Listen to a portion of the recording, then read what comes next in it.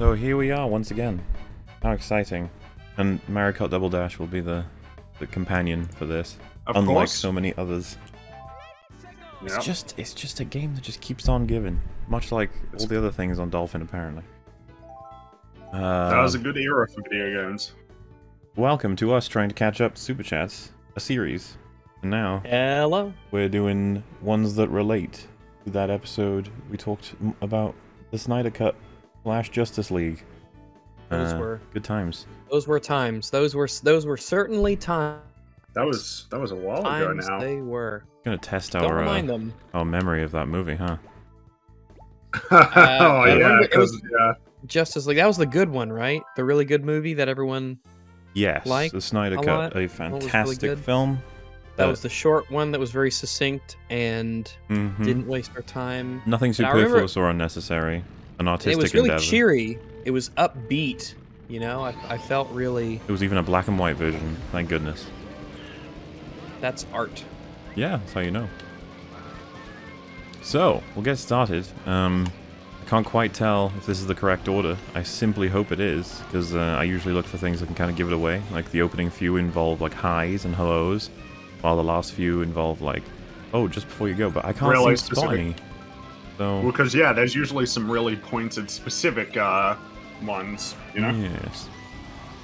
So, hopefully this is in the right order, but ultimately, it doesn't even matter. It doesn't even matter. So, number 1. It says, Traitor, you're letting the French win. That's not good. No. I don't remember when we did, but, yeah, sorry about that. Yeah, we didn't... Yeah, someone messed up somewhere. But now that I've caught up to EFAP from EFAP 1, I have to listen to it all at normal speed. Y'all sound drunk as hell. I'm gonna join that train and see if it helps. Cheers. I think I mentioned to you guys before, when I watch something in 2 times for long enough, when I go back to 1 times, it actually feels a little bit like they're in slow motion. Yeah, no, it definitely is a thing, I think. We're getting used to it. Yeah. Interstellar Raider, I think they mean Ranger, commence. Sounds like someone who doesn't watch anime making up an anime name. I don't agree. I think that there's a lot of cringy anime names. Also, Brown Table totally watches anime. He's made videos about it. Just, yeah, I don't doubt that he watches anime. That's the root of all evil. They're saying that only someone who doesn't watch anime trying to make an anime name would have come up with Interstellar Ranger Commence. Which, I just think that... I think so. I don't... I think so. Nah, I think that I don't think so. They could have absolutely come up with that. No, if they it's didn't not watch could, anime, it's did. Oh, they did? Like, someone who didn't watch anime who wants to come up with an anime name comes up with that. I'm saying, no, you get both. What do you think is happening here, you crazy doggo? No, I agree with the spirit of the super chatter. Why? I didn't realize you'd be so defensive over anime titles. No, I believe that it's the kind of... The anime that he made has an anime name that sounds very, very anime. So even someone who doesn't watch anime would be like, oh, even I know that's like a stereotypical kind of anime name, so they would come up with it. But that's not what the Super Chat said. The Super Chat said it sounds like someone who doesn't know about anime made up that name. It would I can read it again if you want. Yeah. The chat. Does Interstellar Ranger Commence sounds like someone who doesn't watch anime making up an anime name. And I think the point that Muller and I are making is, nah, it doesn't. It does seem like an anime name for a show. I've seen plenty of anime names that like that. I think both of us, we are all in agreement on one aspect, but I think that the conclusion I am taking to mean that if something, for instance, if there is a very stereotypical anime title convention, even people who do not watch anime might be aware of it. Feels like a non sequitur. I don't understand what's that got to do with the point. So people who don't know anime names would be able to recognize that Interstellar Ranger Commence is an anime name. Is that what you're saying? Yeah. That's not what the Super Chat's saying, though. The Super Chat said that it sounds like a name that someone who didn't watch anime would come up with. Yeah. Yeah, as in the person who made it, not any sort of appeal to an audience and their understanding of anime conventions. The person who made the title Interstellar Ranger Commence. But the person, it sounds like I don't know. I don't know why you're getting so confused on this one. The point is they're saying that it sounds like I think it all checks out. Yeah, I think it all checks out. I'm so lost because what you're saying has nothing to do with what they've said. You as a non-anime watcher, you in general, as an non-anime watcher able to recognize anime names, that's got nothing to do with someone who doesn't watch anime clearly came up with this name.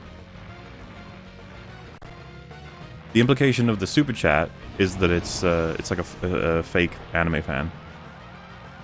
Oh, is that what they're implying? Oh, well, I don't think Brown Table is a fake anime fan. That's like, I don't know how to interpret anything else. Yeah. That's why we were so baffled at your response. Yeah, and that's why I'm defensively on Brown Table's part saying no, he watches a ton of anime. Oh yeah, he definitely watches a lot of anime. I think he's a big anime fan. I think he was hoping to make his own awesome anime, and he went with a name that I think fits just fine in with a lot of anime name choices, but there are way better ones. This is like One Punch Man. Yeah. Like basically anything else you could think of. Well, no, like, because One Punch Man is straight to the point. So he's a man and he fights people and he beats them. Well, yeah, I agree. One Punch Man is better. I'm saying, like, I think that Interstellar Ranger Commence is so low in terms of names you could have picked that practically any other name would be better. Oh, yeah? Would Interstellar Marines be better? Oh, maybe. That's kind of unreal, actually, that we've got. I actually think so. What a coincidence that we've got that from those two. What, the pantheon? People who... The coming from people who fancy themselves as big media aficionados. Well, because compared to... Because we haven't covered Lindsay Ellis on the show at all. We do intend to. It's a video I'm interested in. Right, that's but I like that name. It makes me think about things. Axiom That's Zen. It's an interesting name, for sure. Makes me think the idea is that your axiom itself can only go so far before it's broken. I don't know if that book is about, but I mean, at least it leaves room for speculation, I guess. The only books I care about are the books of Boba Fett. Interstellar Marines, where it's like, oh. Like well, there's nothing to misinterpret, right? So that is like One Punch Man. It gets to the point. Marines in space. One Punch Man as well I like because of what's going on for him as a person. If you think about that title, it's relevant. Yeah, like there's more to dig out of it, but I would say there is potentially more to dig out of Interstellar Marines and Interstellar Ranger Commence if we were to consume these products / pieces of entertainment. Who knows? Whereas One Punch Man, you could that has many interpretations. Like he only punched a single time. Is he only punches once a fight, or he punched only once and does he regret it? Does he like what's going on? I would imagine that by the end of the opening of episode 1, you have it. I've said it by the end of episode 1, the answer to that question will already be answered. At least that question. Yeah, but even just by the name alone, not knowing, you're like, oh, like I can ask, I can speculate as to what this is referring to. Interstellar Marines is just like, oh, they're just, I guess they fight stuff. I don't know. Can you make the same argument though? You could be like, does Interstellar Marines refer to how far they travel on their escapades, or that they chose the name Interstellar irrelevant of the fact of it being accurate, or what is Marines? Is that an official designation, or is that something they're calling themselves as a gang? I feel like the aspect of does Interstellar have anything to do with the Marines is almost like saying, well, I guess the title could be lying, right? That's not what I said. The fuck? What's going on today? Does Interstellar have anything to do with Marines? That's not what I said. I said, what does Interstellar refer to? The Marines. No, in terms of... what does Interstellar, the word Interstellar, refer to? Like, why does someone choose to call themselves an interstellar thing? Is it because of the fact that they travel interstellarly? Or is it because they like the word for other reasons? Or maybe... And that would be a valid interpretation, by the way. A lie. Like an organization that calls itself something that's not true. Right. There's a lot to dig out of that, then. Speculation, I guess, yeah. That's what I'm saying with the whole, if we dug into these stories, maybe there is more of a justification for the name, but I would still then retreat to saying that a name is super important for hooking people in, so if you can achieve one that has a hook and has a lot of meaning related to the story once you finished it. Halo, for instance. Oh yeah, and then the short and sweet element is definitely an important part. Short and sweet is I suppose, you know, with exceptions, like everything, everywhere, all at once is... That's got a... it's quite in and of itself, because it is a long name. Well, and the unbearable weight of massive talent, right? That's which is such a self-aware title that it makes people want to see it. Yeah. Yeah. Meanwhile, the Northmen. So we are dating this video quite well, aren't we? Everything, all these films that are coming out right now, the Northmen. They'll never be able to guess when this was recorded. Nope. Yeah. You gonna watch Brown Table's anime rags? No, because it's gonna be fucking shit. Wow. Not even giving it a chance. I mean, I'm not gonna watch it because I just don't. But after the trailer, I was like, yeah, this is not gonna be one of them shows I'm gonna enjoy. Terrible. Mubly, please read in film reviewer voice. Okay, so what is film reviewer voice? Well, because it could be multiple things. It could be video essays voice. It could be your, I guess, voice for doing your own videos. Yeah. I'm just gonna read it. Could be like the critic. You remember from the critic, the show. I doubt they're referring to that, but that's a fair option. Jay Sherman, right? Wasn't that the character's name? Yeah. Yeah. Well, so I'm just gonna read it out in my voice. Considering what it is, I think they'll get what they want. Okay, so it says, Roar, Nuzzles, how are you? Pounces on you. You're so warm. Notices you have bulge. Someone's happy. Nuzzles your necky wacky. Meh. Heh. Rubbies your bulgy walgy. I assume wolgy. I don't know. And then it ends with you're so big. Pretty weird to send that in. That's the voice you're gonna do for that? You're gonna commit to that with that voice? Looks like I am.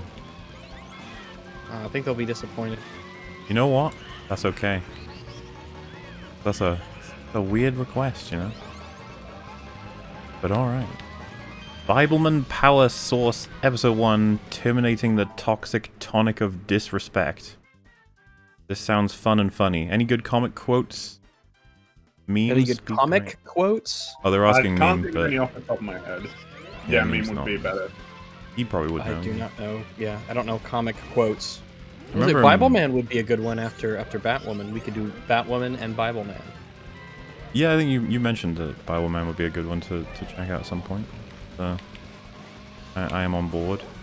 That would be pretty educational. Because there's all kinds of like different characters, you know, and I'm curious how you want to have a superhero action, like you want to have villains, right? So how do you do the whole?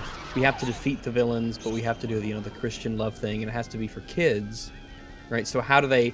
Where do they draw the line on how much like fighting and stuff they could do against them, and what is going to be the nature of the villains? Because I assume they have one for all the deadly sins, and they have villains who are just... Yeah, I wonder how far they will stray from the specifically Christian part and just go into using regular kinds of... Like maybe you have a villain who's just really dirty and he never washes or bathes, right? Which isn't like a super Christian thing, you know? That's just a basic thing you should do. Are they going to be able to take that and try to...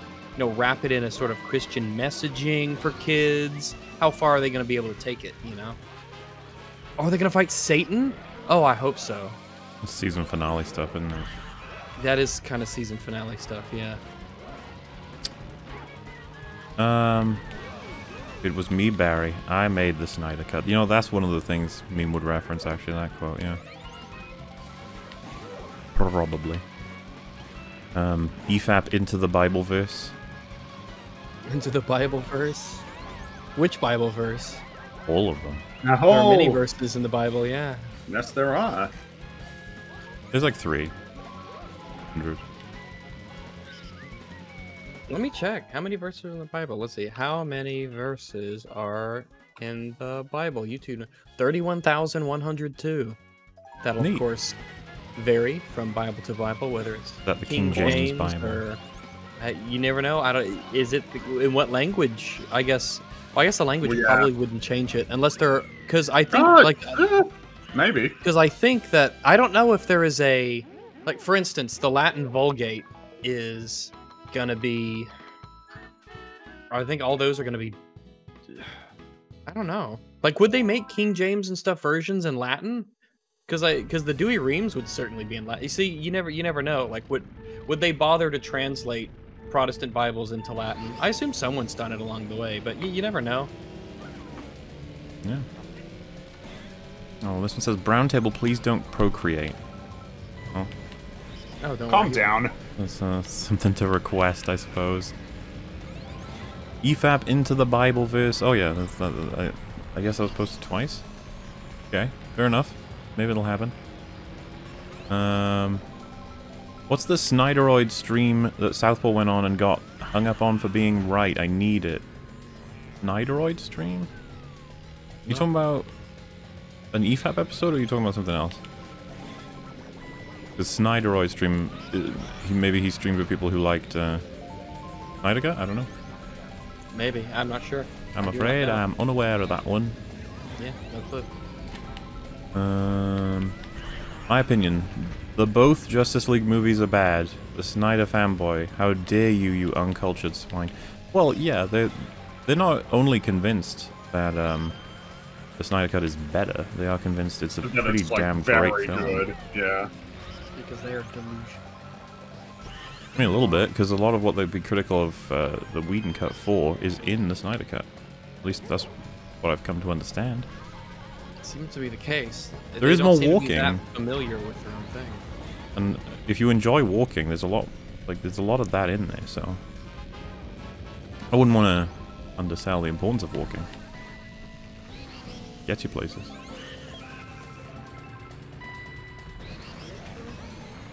How many Australians have been on EFAP? Not many. Memes Australia. Not right? a whole lot. Yeah. Yeah. Not a whole lot.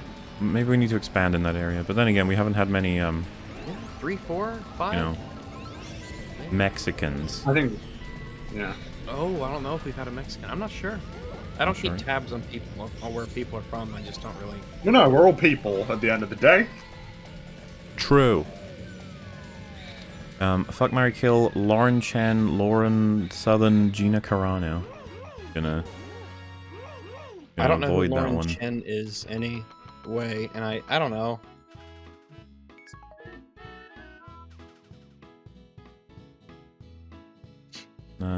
When I gave blood, the nurse stabbed through my vein into my bicep. Now I have to trim out the bruise, or I won't meet livestock production standards. Trim out the bruise? Trim out the bruise. So, I don't. You just like let the blood out? That's an odd way to say it. To trim out the bruise, because bruise is just basically a bleeding that doesn't break the skin. So, trim out the bruise. I'll just chalk that up to you wording that oddly, so that he doesn't meet what? Livestock production standards. What's the name? Do you know the name of this person? Maybe they're like playing as some sort of chattel. I don't know, but I was wondering maybe if you're not allowed to work with livestock for food if you've got a bruise. Is that the idea? That would make sense because BSI, but I'm not.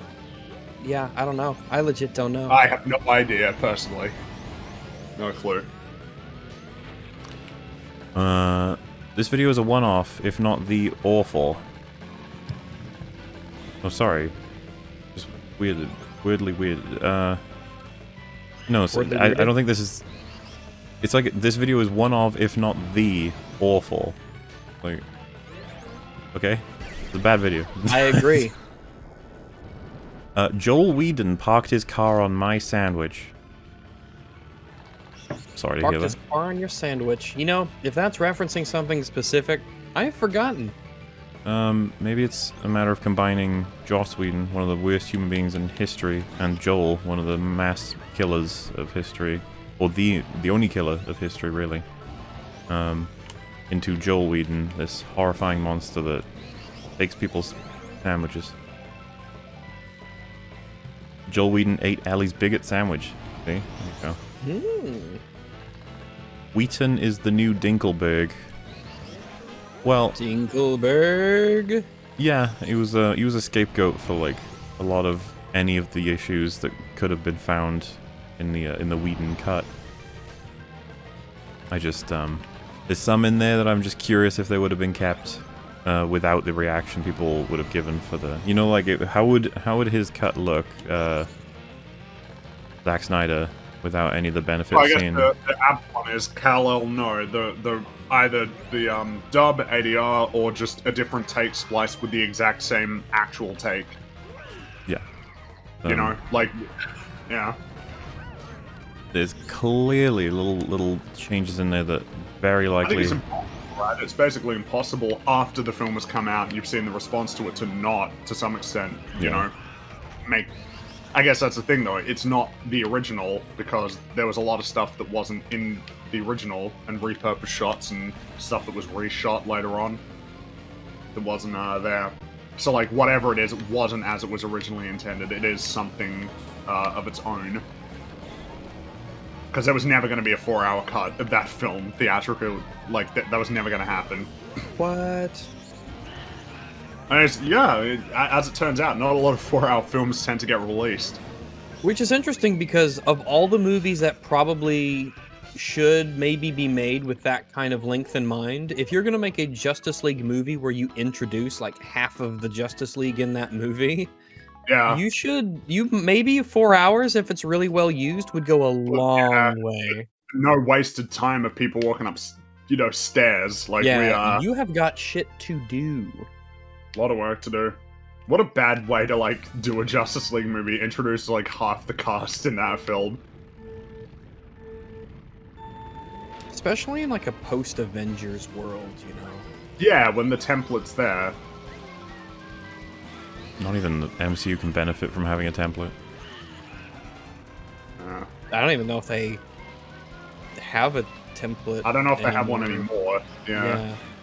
Well, I'm suggesting that they're the ones that created it, therefore they must be aware of it, as opposed to DC, who, I guess, just don't want to copy Marvel, but clearly do. Wow. Clearly we all noticed it. I guess we'll see Will probably going forward. I guess you can give that to Zack Snyder. He's not copying same formula. He's going with his own. Yeah, maybe it was all maybe an attempt to still try and... I don't know, maybe the dominance of the MCU hadn't quite caught on to some people at that point, and so they still thought, no, we could totally do our own thing that isn't like that at all. Which maybe I think there was that sentiment at the time when Batman v Superman came out. I certainly thought it was going to make more money than Civil War. I think a lot of people did. It's Batman and Superman, right? And then it didn't. It was like, oh, also, huh. That was a good use of well, as we had discussed earlier, because you said well, and then I was like, oh, he's going to say something. What is he going to say? Let us see. If I can just nitpick, it was a little loud. That's all. Was it a little loud? I don't think so. Oh, I do think so. That's gonna have to be our difference. Oh well, definitely wrong. It was a very well lauded well. Thank you, Rags. I appreciate that. It was fine. Don't listen to him. He's trying to drag you down into this world of soft, quiet wells. Don't let him do it. I can't hear you. Too quiet. Turn me up. Why would I do that? So you can hear me. So you can hear all of these pearls of wisdom. Bloop, bloop. And that's the sound they make as they drop from my mouth. Bloop, bloop. These pearls of wisdom. There's your Bible reference. The next one says, "Booyah, my N-words." Nice. That's what I often say when I travel to the hood. Jeremy from Geeks and Gamers said everyone was great. I assume that's referring to the actors in the Snyder Cut, in which case I'm sure today he would agree that that is a mistake, because pretty much everybody agrees Gal Gadot sucks now. Is that become like a popular opinion now, or at least the accepted opinion? Yep. Death on the Nile. Is it because of Death on the Nile? I think it was before that. A lot of things. Yeah, I think Wonder Woman 84 definitely, because there are a lot of like really bad deliveries in that film. I need you to give me this stone. Like, I remember that one. That was basically what it sounded like, and it's just awful. Yeah, I think the sentiment has gotten around at this point. Mm-hmm. Well, that's good. I think it's because Wonder Woman had a good like, Wonder Woman, the first film, just had a good reputation, and I think it might have just... Because if the film's good, how could it be that the lead wasn't good? But it almost feels like a lot of Chris Pine's charisma, you know, like his charisma kind of seeped over. Yeah.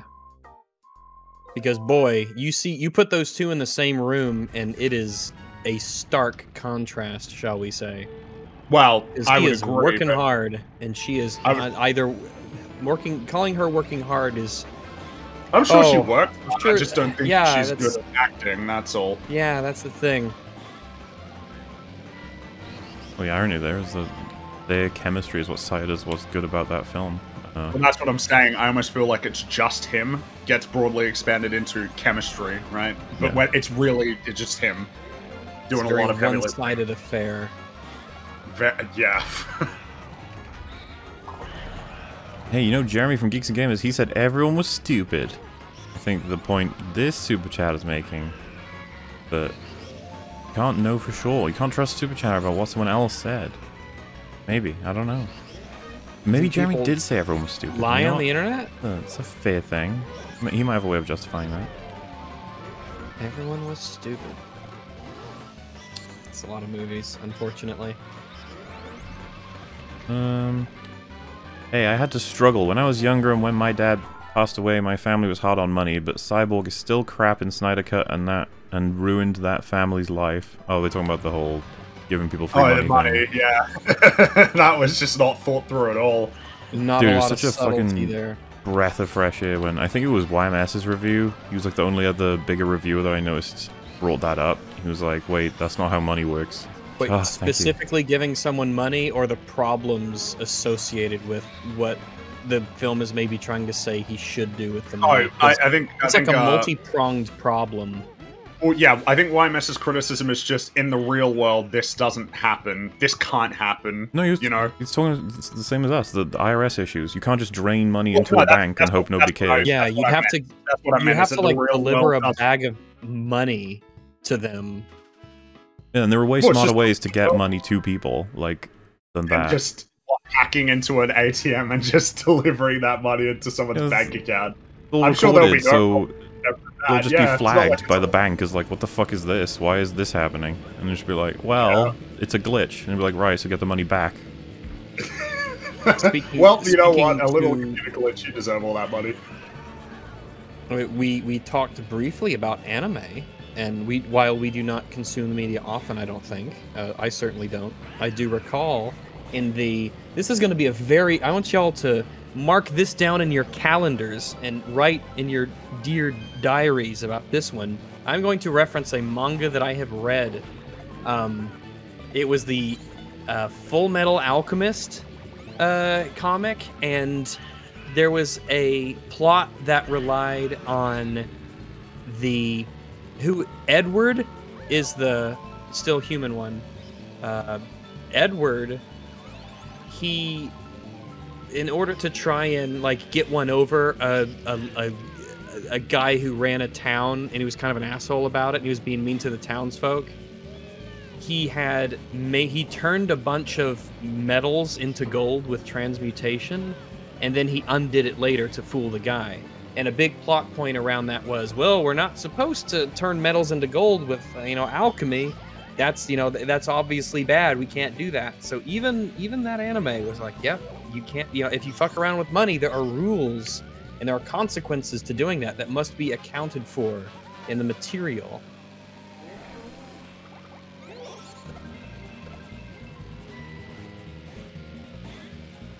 I thought he was a creep. He was Table Baggins. Alright. It's not even a Mungo reference. Despite being only 13% of the population, and I don't know what that's going to relate to from the video we were covering, but that's all it says. Yeah, I'm not sure even statistically what is important about 13% of a population.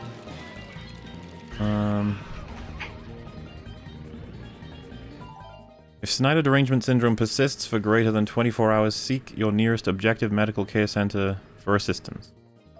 Snyder derangement syndrome? I mean, they would accuse us of having that. Yeah, we don't have that. We just think he's really bad at making movies. Yeah, nobody accuses us of having fucking Ryan Johnson derangement syndrome. Yeah, we have a lot of references to like Zack Snyder's Ryan Johnson derangement syndrome. Yeah. I don't know. I bet when we first started, there were people unironically saying they had that. Maybe, but I mean, it'd just be you've got the opposite. You've got Snyder apologia syndrome.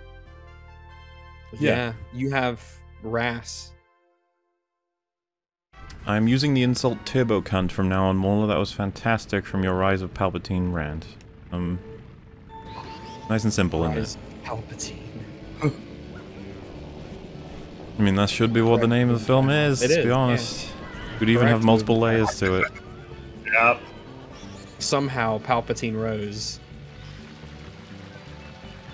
Just found I'm 2% Welsh, Pog. I'm basically your mum now. Oh. Oh, nice. Sweet.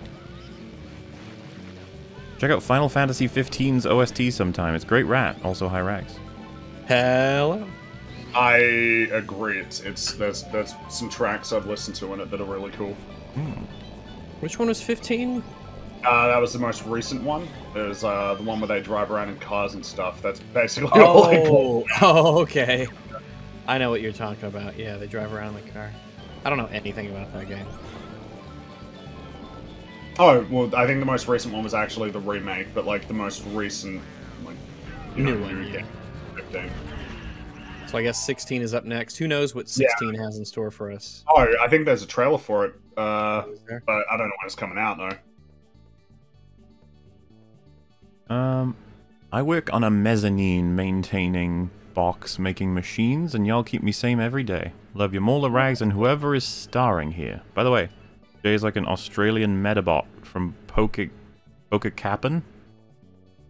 Poker Cap'n crew? So, Shadow works in a box factory. Yeah, maybe. I mean, of course, I'm thinking about the Simpsons right now. Someone's got to make boxes. Here. Well, I mean, yeah, that's what the box factory guy was. You know, it's just like someone's got to make them. You take them for granted. All those boxes lying around. You put stuff in them all the time. You throw them away. You fold them up, and you don't give them any second thought. People rarely reuse them, but they can be reused as well. Absolutely, I know I do. A good box is very useful. I used one today. I used a box today. It was very helpful. You know what? I'm inclined to agree. You know how we had that question about chairs and no, it was wheels and doors. Wheels and doors. It was like oh damn it, we talked about this or whatever day related to the EFAP that it was.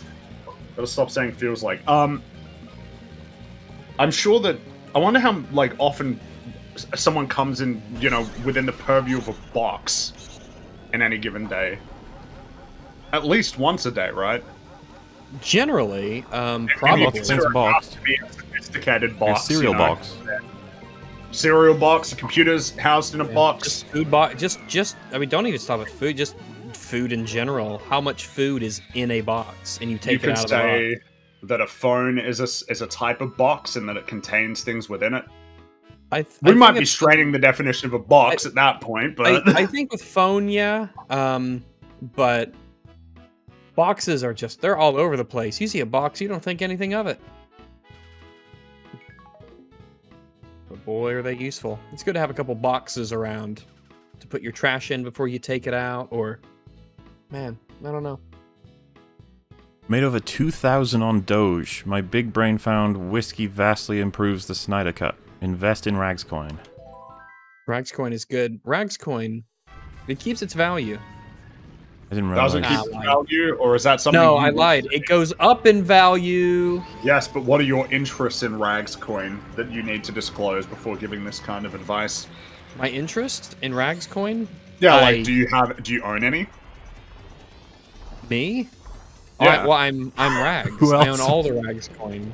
Well, I'm just saying that is a conflict. That might be a conflict of interest that is worth disclosing. You have now, so you know.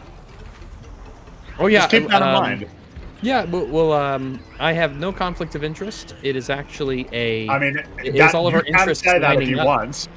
You can say that if you want, but I don't know that it's that simple. Our Hey, look, interests I are not don't in have a conflict. conflict of interest. Our I said so. No, yeah, no conflict. Our interests align beautifully. I mean, you can say that. The truth is beautiful, is what I once heard from a 20th century philosopheress. Philosopheress. All Philosopher. That's a philosophers are philosophers. female philosopher. No, there is no distinction. They're all equivalent. Wow. Bringing denying the identities of women. You heard it here on EFAP. I am his extolling opinions are the not identities of opinions women. Oh my There goodness. is no distinction to be drawn between a male or a female philosopher. sounds Trying to like- be We are all- progressive here. Sounds like you're trying to segregate them, Rags. They're saying they Yeah, can't be no, philosophers. Jesus. They have to be philosopheresses. They are categorically not philosophers in Rags' mind. They're another category, whereas I just value equally. If you wanna True hitch your feminist. horse to the wagon, Yeah, if you want to hitch your horse to the the- segregationist philosophy wagon, then that's of course, your because prerogative. women are beautiful and wonderful, and we should I never have said otherwise. separate spaces for philosopheresses. I have and enough their faith in women that they own- can exist in the same spaces as male philosophers. But That you is don't agree. denying women. Look, their I can see spaces. that there is no denial of any space. I am merely Yes, you saying are. that there is no. No, I'm not. You're stealing their. You're taking their title away from them. How awful I haven't is taken that? any title away from them. You definitely have done that. They are a few philosophers. times. I'm gonna have to That's- agree with Rags. You have taken Rags' title for them away, which was Yeah. probably a good I don't move. see how I That's have. theirs. That's theirs. It's not even mine. I would never want to claim ownership over a title of. I have women. not claimed ownership over any title. I don't think. Yeah, because you don't think it exists. I don't think it Yeah. does. I don't think you're gonna find philosopheress in a dictionary, but Philosopheress is definitely in the dictionary. It's in all the dictionaries. If it's all not the in good the ones, dictionary, yeah. you should burn that dictionary. Oh my god, Rags advocates for book burning. Yeah. What is Hey. this? 19 Germany 4. Listen, it's a tough role play, all right. The mask slips. Kind of, yeah. But yeah, I don't think even whiskey is powerful enough to make the Snyder Cut any It's better. so I'm sorry. long. It's so long. I don't know how it would help. I mean, in the same way that I guess being intoxicated would make anything potentially more bearable. What if it made it less bearable? It might, but generally that's not what happens, right? A lot of the time when you're drunk, you tend to maybe enjoy things more than you would have otherwise. Or maybe your Especially inhibitions for tolerance go down. So, like, if there's nothing much happening, then maybe your brain can latch on to the little things and just Or if enjoy not them. a lot is happening, you get bored faster. I don't know. That might be that's certainly possible, but I think for most people, it's normally that they're able to find things like funnier and more entertaining that they wouldn't have otherwise. Hope you're one of those people, and if you're gonna watch the Snyder Cut and you have access to whiskey. I think I am both of those things. Oh, you're in luck. 'Cause- I didn't, well, though. not I really, was because on you're the not gonna job. watch the I Snyder can't- Cut again, hopefully. Absolutely not. I don't know what it would take for me to watch that again. I legit don't know. I would avoid any scenario that would require me to watch it again. What's the minimum amount of money that people would have to give you to watch that again? I We don't can know. we can start at 100. Would you watch it again for 100? Because I would watch the Snyder Cut again for $100. Oh, $25 an hour? It's good. Yeah, it's not bad. What about you, Mahler? Would you watch the Snyder Cut for $100? I don't know. Or I guess your poundage equivalent. Or sheep or whatever you use as currency in Wales. I just really don't want to watch that thing again. I don't, but $100. I don't either, but $100, man. Is it required that we stare at the screen? I mean, you could like I feel like in you the have spirit of the question, you know, yeah, like not stare, but like if you have to pee, like you can get a pee real quick and come back. You know, that's you sort are of thing. paying attention. Yeah, you have to paying attention. You know. So you can't go on Twitter while it's playing. No, I don't think that's only if you post very quickly how much you really enjoy it. Yeah, you're only allowed to say only thing you're allowed to tweet while watching it. And you're not allowed to reply to other people's tweets in response. Oh no, it's because it's right back to the movie. Yep. Maybe. Well, $100, you know? Yeah, I know. I just, ugh. No, I gotcha. I would. Okay, Frankie. Let's slap that in half. $50. Would you watch it for $50? Nah. I think 100 would be the That was a very lowest I'd quick go. no, too. You didn't really have to think about that one. Yeah, $50 ain't worth it. No. I do not. Yeah, I don't think so either. I feel like if I was to vote, $12.50 an hour, you know? In Australia, that's below minimum wage. Like, yeah, no thanks. I think if it was $50, because for 4 hours, I'd watch a lot of movies for $50, but not a 4-hour movie. No, I yeah, could like devote 4 hours to making like dog bite stuff and get more than $50 back probably. Because a part of me wants to say, well, you could, you know, because equate it to the sense of like a meal, right? Could you go out with some people for $50 and have a really nice dinner? It's like, well, not like a nice dinner, but a good one, probably at a little. It's more of an experience. If there were two of you, you could get a nice meal, but I don't know if you'd be getting that much if it was like 3 or 4 people. Yeah. Yeah, it would be. Because I'm thinking like I could take my parents out to lunch for $50, easy, no problem at all. We have a nice lunch, all of us, for $50. But it would have taken me 4 hours of watching Snyder Cut to have a solid 1 hour, 1.5 hour kind of experience if we really dragged it out. So that is not a good exchange rate. And then hopefully they wouldn't ask, "Where'd you get the money to take us to lunch?" And then I'd have to, oof. You would want to explain the shame. I watched the Oh, maybe that would lead them to them loving me more. It's like, I watched the Snyder Cut for you. They're like, oh, he really does love me. How nice. That's true love. That right there, that's true love. That's a good point, Rags, actually. Yeah. I would not do it for $50. No. No way. Hello there, Mooby and Wagsy. Did you finish Hotline Miami 1 and 2? What are you and Mooby's thoughts on the story? Also, Ghost in the Shell EFAP movies? I did not play, or finish, actually, Hotline Miami 1 or 2. I've not played those. Have you not played 1?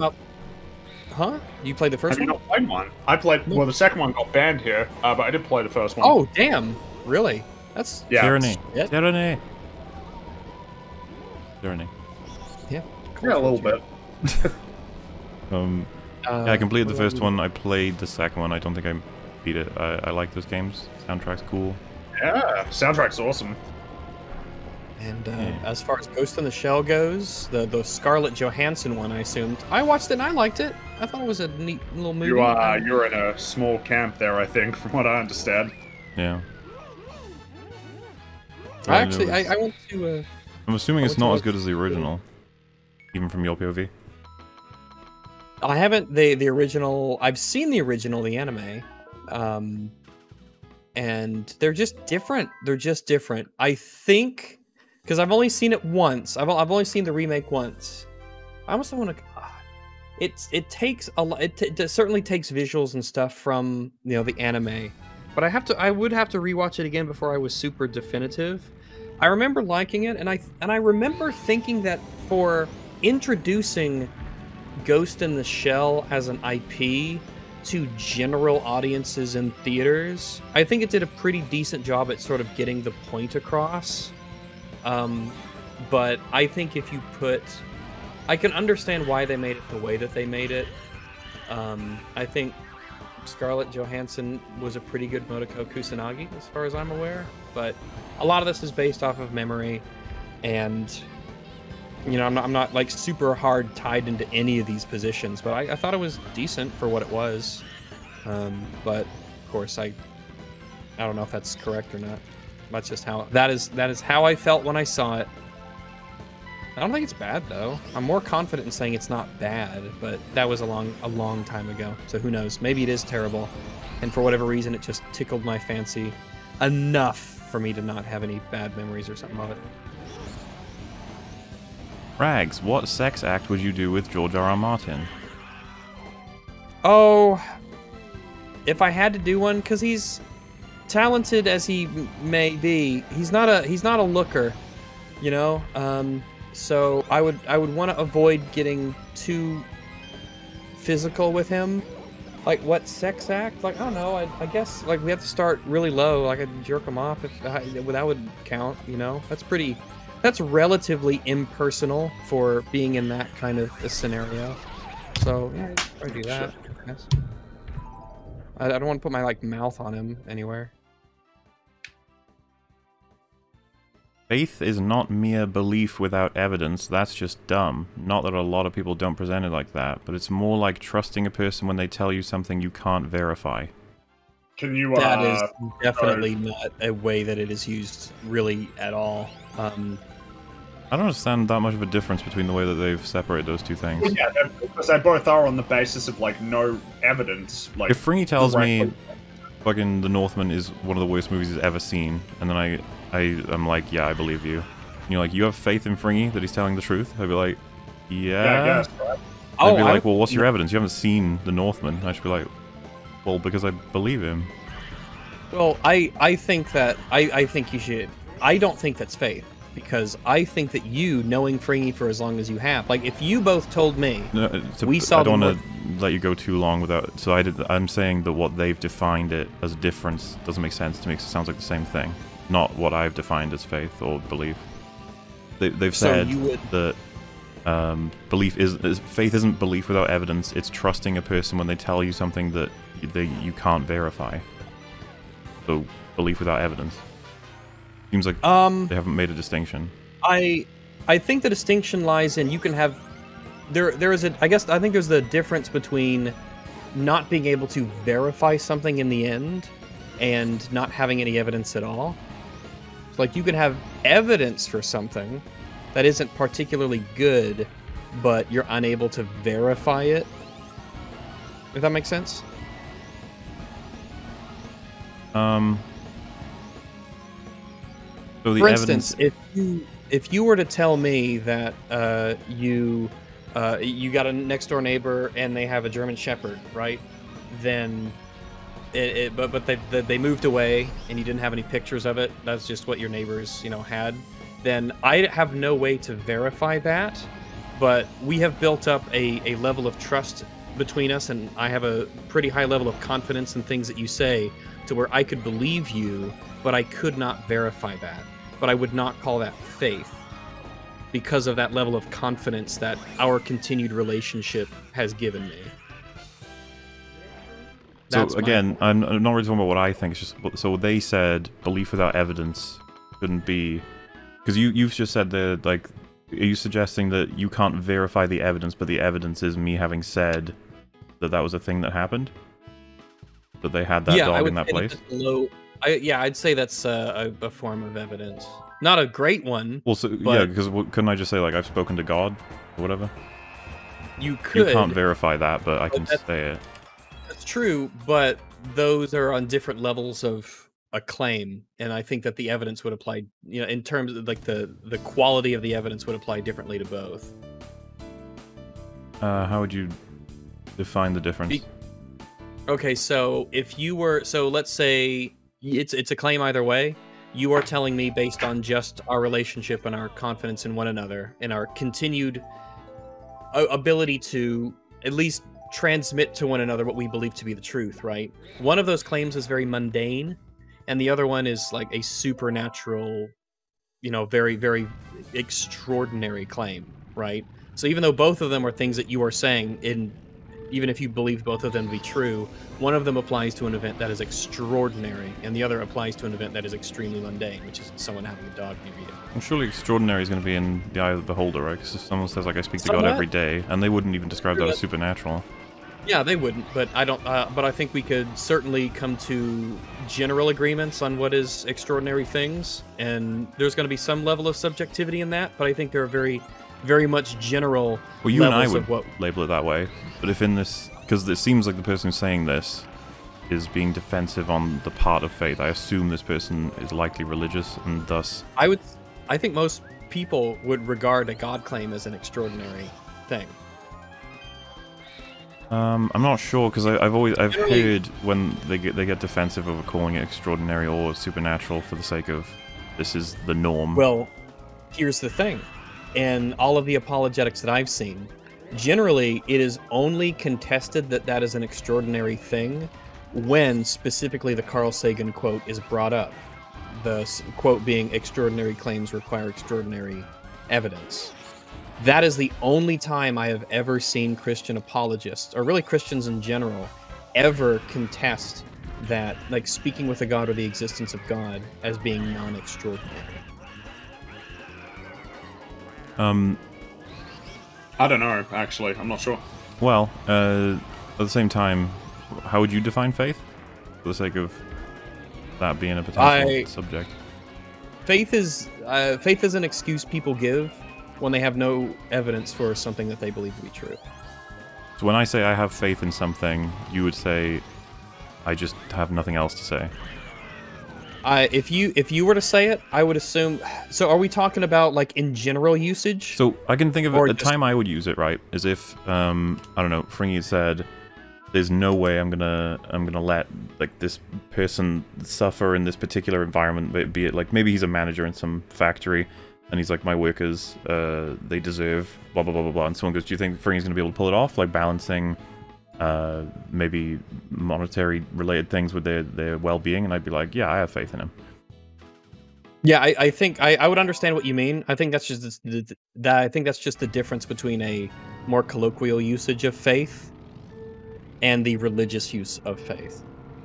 So if we were in a religious debate and someone was talking about faith in a religious sense, that would be different than someone just like using it in the way that you use it.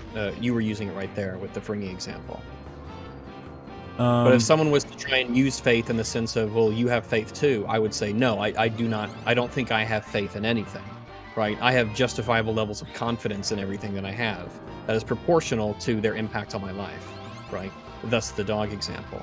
Well, yeah, because I was going to say, like, if someone suggested then, like, oh, so you believe in Fringy without evidence, I'd be like, no, because that's not quite how I would define it either. I was more curious about the person in this super chat, because I would say, like, I have faith in Fringy because of his values and actions. I would say that, and I would say to that, then I think that categorically means it isn't faith. I think you have justified confidence in Fringy. You don't have faith in him because... Well, yeah, because, like, because it could be like, oh, I had a neighbor who had a cat, and it's like, oh, okay, and then it's like, I had a neighbor who had a horse, it's like, or I had a neighbor who had an ocelot. It's like, okay, yeah. Like, you know, that's the example that's the example that generally I will use when I talk about, correlating some level of like if my next door neighbor says I have a pet dog, I will just take them at their word, right? If it turns out I'm wrong to have given them that faith essentially, that warrantless trust, then it has no impact on my life whatsoever. But if they came up to me and said, I have a pet dragon, then I would not take them at their word, because that goes against everything I understand about the world. Before I clarified what would have given me faith in Fringy, what did you think I had meant then? Because you said that wouldn't be faith, that would be confidence. Yeah, but what you had said, When I said that like if Fringy was in a tough scenario to get things right for his workers in his factory, and I say I have faith that he's going to be able to do it, what did you think I meant when I said that? Because you ended up saying it wouldn't be faith when I clarified that it would be a matter of me basing it on what I know about him. I think I guess that's just a disconnect between what we're both using as that word. No, because you said that's a good colloquial use of it, and you know what I mean. So I was curious what you thought I meant. In that situation, I would know what I did know what you mean. That's why I'm saying that it is a difference that needs to be explained in the kind of in the scenario that we're using the word faith. Because if you came up to me and you said that, I think I would know what you mean. But if we were using faith in the context of like a religious discussion, then you said that. But you said like it would be a valid use colloquially, which is kind of what I find interesting about this, is that those two uses are active. It would. But then you said that I shouldn't use it that way because what it means. Because I'm not sure I understand the difference between having faith in a person and then knowing their traits and thus believing they would make what you believe to be the right choice. Because that latter one is built off of a level of confidence that is built up from an actual experience that you have evidence for. You'd say the requirement for faith is that I wouldn't have evidence. Yes. That would be back to square one then. Because the square one being, I'm not sure. Where would I be using "I have faith in a person" if not being referenced to something I knew about them? Is it just faith in humanity? So faith is generally often used in a colloquial sense to just mean a high level of trust. But when people use that in a religious sense, I think that's built off of a very incorrect understanding of the world around them. Yeah, we're ignoring the religious one for now. I'm also curious because... well, so if we ignore the religious element, there are still times where you consider it valid to say you have faith in someone, right? Valid meaning if you say it, I know what you are referring to? Valid in the sense that you wouldn't have any reason to correct the statement in terms of accurate words. Or is there not?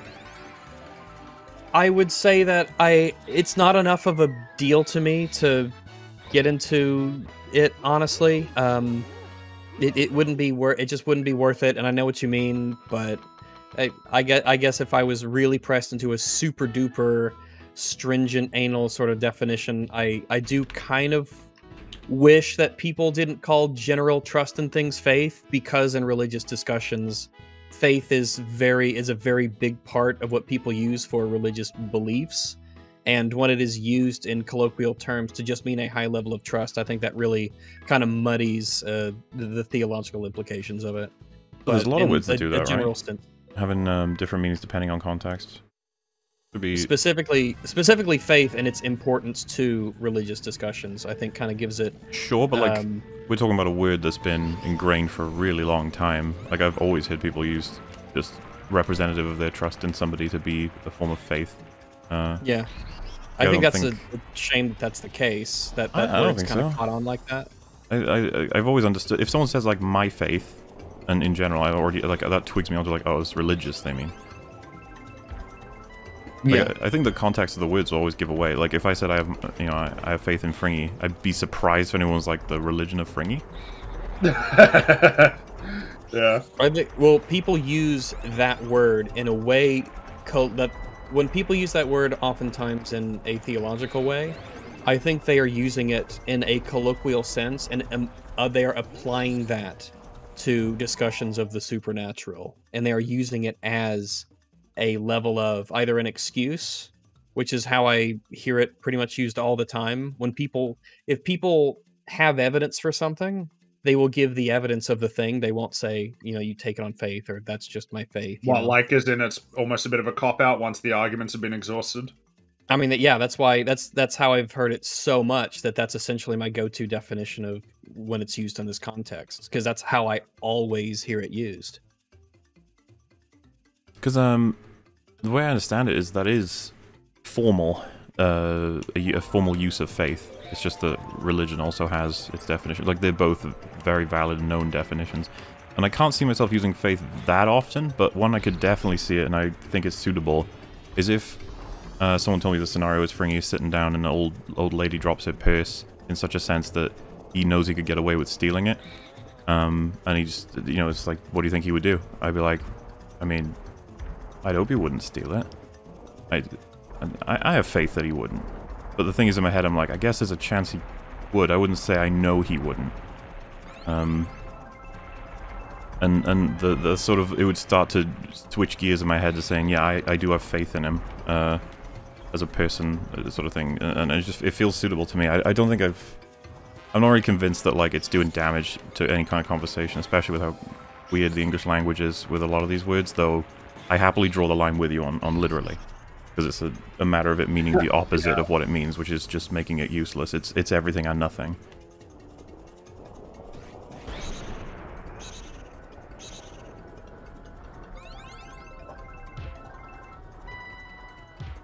So the super chat question, I guess, is... It's not really a question, it's more so they're arguing that faith should be considered a word to be used when you're trusting a person when they tell you something that you cannot verify, rather than simply belief without evidence. They're not really a question, that's what they would prefer it be defined as, that's all. It's going to depend on the context, I think. Sort of. I know I try to not use that word. Well, yeah, a lot of time faith gets prompted specifically when you're out of evidence. Yeah, well, yeah, that's how I hear it so much. That's to the point where that's just how I define it. That's the most that I ever see it used. But yeah, I know I certainly avoid using that word in a, to be, anal to how I see it. Like, I hope people don't have faith in me. I hope that I've inspired people with confidence in my behavior, that they can make reasonable assumptions based off of, the evidence that I've given them of who I am as a person. I don't know that having confidence in someone means you couldn't have faith in them, or vice versa. I don't know why those couldn't coexist. Confidence is certainly it's certainly, like, confidence is a spectrum. Like, I'm confident in the random person that they won't, be a serial killer. But it depends on what it is and how well you know them. Certainly. Okay, but to clarify, if someone said that Rag's in that situation with the granny's purse, and I said, I have faith he wouldn't steal it, I would be surprised if I found out you said, damn, I would have thought you knew me better. I'd be like, well, yeah, that's my point, though. Well, that's because I think because I'm aware of how you're probably using the word. Okay. Which is just a matter of terminology, not actually any, like, thought process. Fair enough. Can we blame Canada's problems on their black PM? What? Oh, because of the blackface. Oh, right. Sure, why not? Yeah. Well, I mean, he's not exactly popular right now, as far as I'm aware. I think so. Hi, Raggles. Hi, Moodle. Hi, Mubsley. Hi, Froggo. There. Oh, hi. Oh, this is Freak You Southpaw. Love you meme. Rap. Us. Well, I mean, meme would appreciate that, I guess. Yeah, I suppose so. Question. You're starting the DCEU over. Which solo hero from DC Comics do you start with? Superman, probably. Either Superman or Batman. I suppose you could have all the answers. It just depends on what your goals are, right? So I think you want to start off with a big one and end with a big one.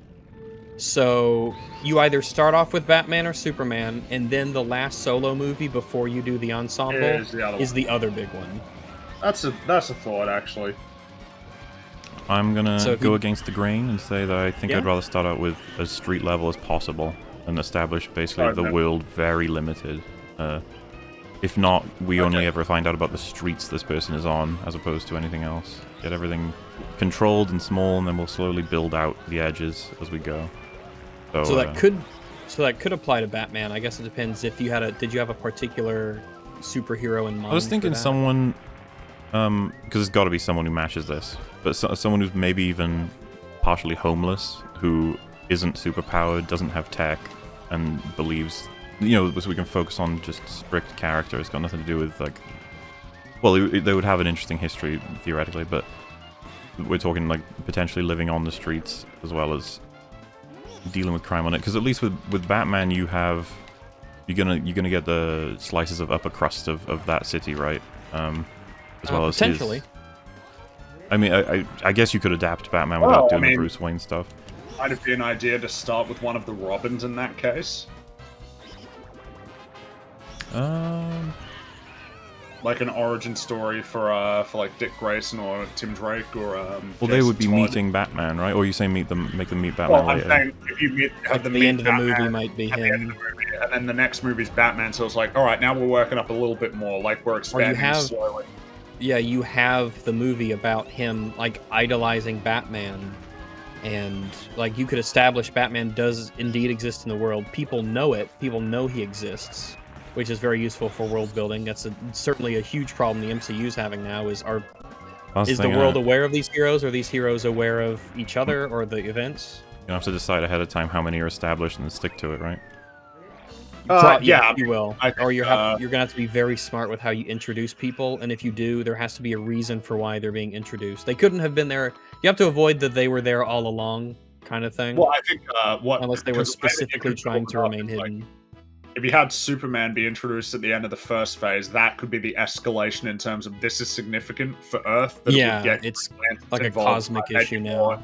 yeah, it's like there's more of a willingness, and maybe like the existence of Superman would be something that would bring Wonder Woman out more actively, or the Amazons in general, and the Atlanteans, because it just raises the stakes for the planet. And then if you have them, they all get introduced relatively within like a year or something from all these different places for all different coincidental reasons. It's just like, I think that just starts to make the world feel a little less believable. Well, as long as we find reasons for them to arise, and if Superman is the catalyst, that could be a good one. Like, Superman's been there, obviously, for a long time, but he's only made himself, like, known in his movie because circumstances have brought that forth. Because, like, you know, Atlantis, that one is one where I'm just like, oh, we have to be careful with how we can make it so that they haven't been found all this time. By just normal humans, not even by the other superheroes, but just by normal humans. And, exactly. Yeah, and that means they need to, like, not interact with the surface in their entire history. Yeah, they need to be specifically... Because I can believe it if the Atlanteans are trying to avoid detection through some technology or trickery, you know? I think that's all we can do. Atlantis exists in this world, but then nobody actually really believes that it exists. Yeah, we didn't find them because they have magic or technology, something that keeps them hidden, and they want that to be the case. A good way to start your franchise is it's hidden in like a Indiana Jones type, you know, Uncharted type thing, where it's just an explorer, and maybe he dies at the end of that movie, but he discovers Atlantis and introduces it to the world, and that's what kicks off your MCU. Well, and yeah, maybe that's well, because it could be Aquaman, right? Because he lives on the surface, so it could just if be you want him to. If he's well, that's true. We don't have to. Oh yeah, I was mainly appealing to just the idea of like a bait and switch of a franchise. Like you watch an Indiana Jones movie level, and then it just opens up into a completely different thing. But then again, maybe people wouldn't like that, especially if you did it well, and they were like, "I like this guy, and I like this genre. Why am I now dealing with this?" A superhero thing, yeah. You got options. That's the important part here. Lots of options. I'm a religious man, but all this mention of faith is annoying. Now I remember the video because they made a point that the Snyder Cut is all about faith. Oh, yes. I remember this one now. Yeah. And they even used the clip where Alfred's like, "Bruce, how do you know that any of this is going to work?" And he's like, faith Alfred. What? I can absolutely see why that would annoy people. Dude, if I were on his team, I'd be like, what do you mean, faith? I mean, faith. Like, do you not... Look, we have no reason to believe he'll just randomly show up here. Like, we legit have no reason to think that. We have no clue. That was nuts, yeah. They're just relying on him regaining his Boy Scout... Well, not even Boy Scout, just basic desire to be interested in whatever the hell is going on. Yeah. And then he's like a crazy zombie. And knowing where to go and what to do and... Yeah, because the last time you saw him, he nearly killed you.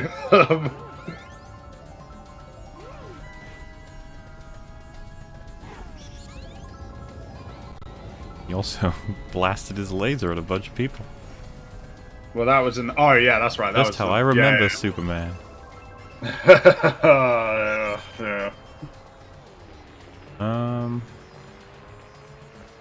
It was his grand artistic scheme, maybe. Oh, about Zach, I guess, yeah. Maybe. Yeah. Oh. Zeus or Ares would want to take one of the mother boxes. Yeah, probably. Any of the like leaders of these larger factions would definitely be like, look, humans, you're fine, but I think we should take care of this, because you guys are like us, but with no powers. Yeah. Though, you know, when we jump forward to the future, like, humans are way more capable than the Amazons. Like... With all of our equipment and technology and numbers.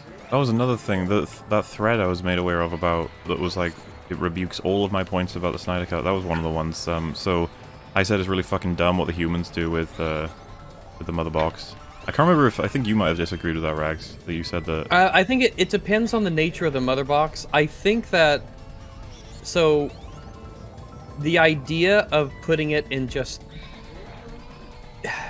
it depends on the nature of the mother boxes and how there is a way to, I guess, it's based on what you know about them. If you are humans and the only reason that you, like if you're going to say, hey, write this but justify the humans doing it, I'd say, okay, the humans maybe don't know about the mother box. They think that the mother box can be hidden, and so their idea of hiding it. First off, we're making that grave a lot deeper. Where they're throwing it down into the bottom of the ocean. Like, you take the ship to the middle of the sea and drop it down into the bottom of the ocean, right? Because their understanding of maybe the capabilities of people is such that they don't think it's possible to even get down there. To them, they think it's a mythical place down below, things of that nature.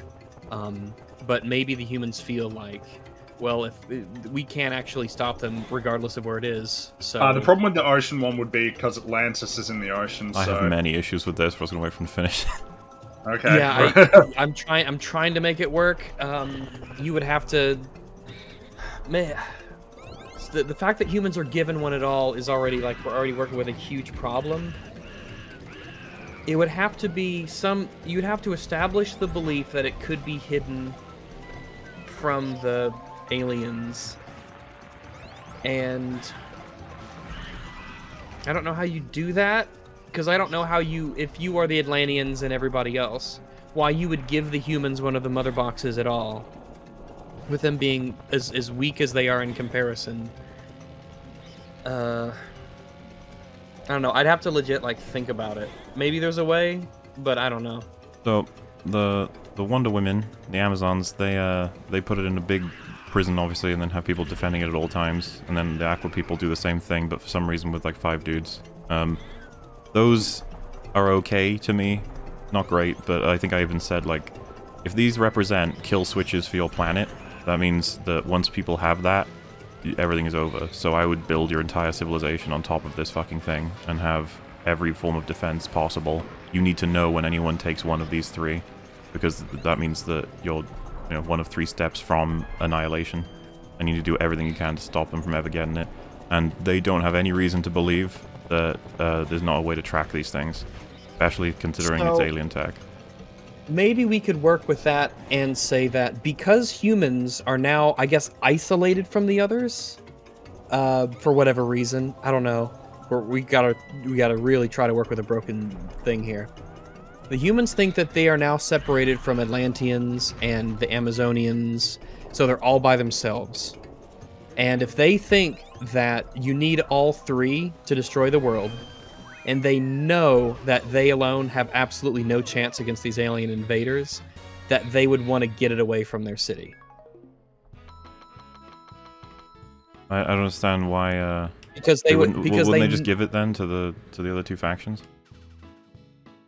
Well, I thought, well, yeah, they would. Well, here's the thing: they would do a lot of things, but if we have to work within the premises of how do you write them putting it in the woods to be, like, even plausible, then I don't think that's a thing that can enter into it, right? Because then they wouldn't put it in the woods; they'd give it to the rest. Which I agree they would, but I think the question was asking, how do we make that work, right? Because we both know that them having one at all isn't even something that should happen. Because humans are just, they're basically worthless power level wise. At least they were then. In terms of, yeah. But now, yeah, I could see how you could make it work if you give a lot of allowances. If you were given, because you'd have to explain more. Also, how do you deal with the tracking problem? Like, we don't know that they can't track them, so why would we want to risk that? That just gives it to them for free as opposed to having to fight us for it. Of which, remember, humans did make a difference in that fight. Well, what did they do? I forget. Also, I helped. The arrows were killing the sorcerers, so it's not, hey, I didn't write that, they did. Yeah, I know, it's because I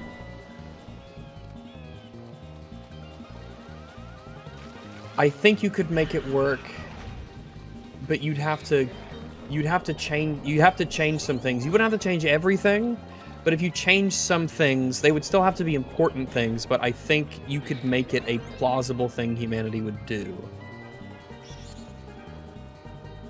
I don't know. I need to be presented something more convincing. I still don't know why. Humanity tends to covet a lot of this shit, especially if it's powerful enough to destroy the planet.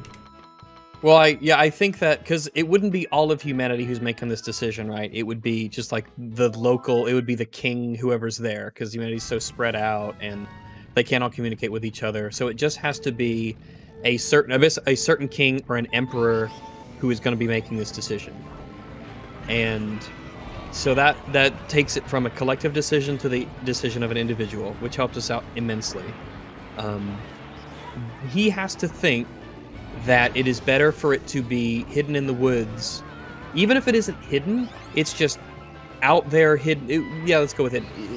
Hide it in the woods so that if aliens come, we can't do anything to stop them anyway. So at least there are 2 that they would still need to go through, and they didn't destroy our city in order to get it.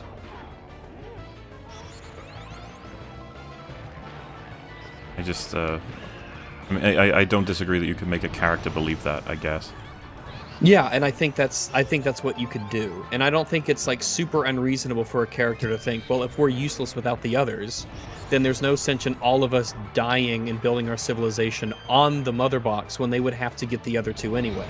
Because if you believe that the other 2 super civilizations can stop the aliens like they did last time, then you would rely on them to essentially do what they did before. Because if you think that the other civilizations can stop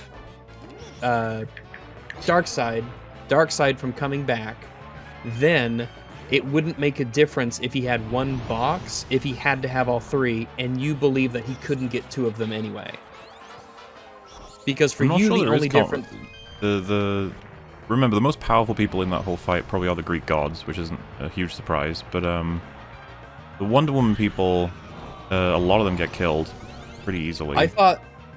But the Greek gods are going to be with the Amazonians to the humans' knowledge, right? I don't actually understand fully what the nature of that is, because they disappear at some point in Wonder Woman's canon, I guess. Or do they all get killed? But well, Ares runs off. Because that would change the humans' perception of the Amazonian power level. If we're taking the Amazonian and Greek gods together, which is, I assume, what was happening at that point, then it would be more easy for them to believe that, oh yeah, if the aliens come back, they're not going to be able to take it from the Greek gods and the Atlanteans, because they whooped them last time. So... Well, so the Atlanteans are even weaker then, right? Like, because they don't have any of their tech from Aquaman, they just have standard tridents. I think that... Yeah, I guess this is before they're actually, like, at the bottom of the sea, right? I can't remember. I think it would meant to remember, because, wow. I like how I'm about to say appeal to it as if it makes sense, but I think you're right. I think the Atlanteans were, like, seafarers, but this was before... We'd have to... Right, before they became fish people. Yeah, you would have to... So they were just guys with... I think you can make it work, but you gotta give allowances for the story. You'd have to change things up, because as it is right now, it makes no sense on many levels. I think if you gave me the ability to change a lot of the things, then I could make it work, but you'd have to change a lot. Because as it stands, I don't think you could...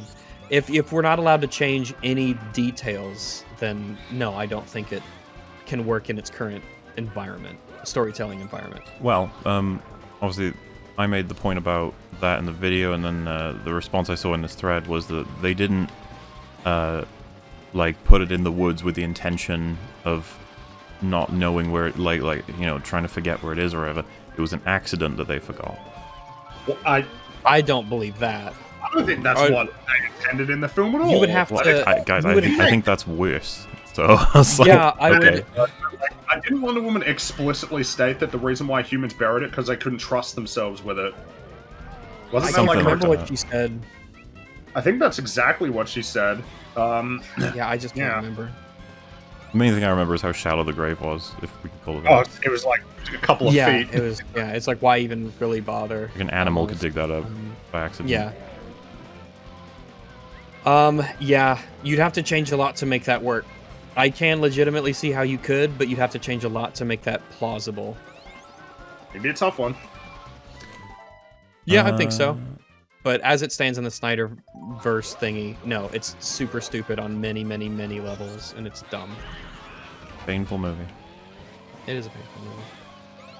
Oi, Morley, what's this, a stream on a Monday? Apparently it was. I was working late today. If you're wondering why I didn't see the beginning of the EFAP, oh, fair enough. And what did you think of Lindsay Alice's video? I assume they're talking about the one about cancel stuff. I think she called it Mask Off. I can't remember. I don't know if they're talking about that one, but it's a very, complicated video because it's filled with lots of very valid concerns for how horrible her life has been made by lots of people who've done very mean things to her. It's also filled with a lot of bitterness toward, like, every last person who fucking exists, led into making her points be a little bit less endearing, for lack of a better term. And then we have the fact that she doesn't acknowledge basically at all that she's one of the biggest proponents of that very weapon being aimed at her. Right. Yeah, And they are not ready to lie in that bed. well, the conclusion of that arc is she quit the internet. So Yes, that's where this ultimately led. I think it was a recent EFAP who were actually talking about this. I appreciated her assessment of events with support of, dare I say, evidence, and I actually agree with a lot of what she talked about being the strategy and the motivation behind a lot of it. And then she attributes it to one group of people in her first speech, which was really stupid. Because as far as I'm concerned, I'm way more interested in talking about the ideas behind all of this, and thus not necessarily saying, oh, this group, this is like, no, it's just people will do this when they have a chance and it fits what they're motivated to get done. But she chose only one side, and then even in her mask off video, she says, this thing that's happening to people and to me, can't give it a name, even though there's already a name. Everyone's been using it for years. But because the right will weaponize it if we give it a name, which is absolutely bizarre, and I never understood that part of the video.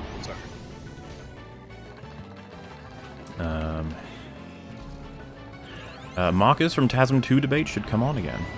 So this is a year-old. Marcus is going by Sky now. And I think she is still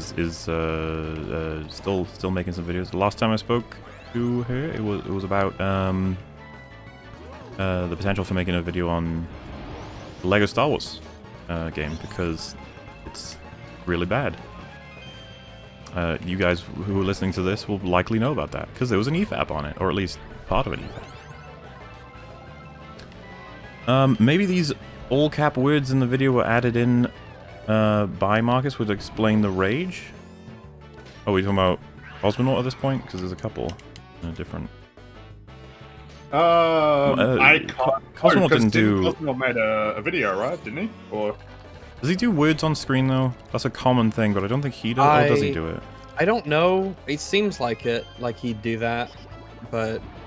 I can't remember anymore. We haven't watched the Cosmonaut video in a long time. Yeah, those hurt my brain. He should. They're very bad. Also, thoughts on The Departed? Haven't seen it.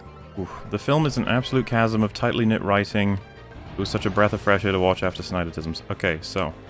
Odd phrasing. I know, yeah. Well, funnily enough, it's even odder when you consider what I have come to understand the reality of the film. So, I praised it as a really great way of doing something very, very subversive.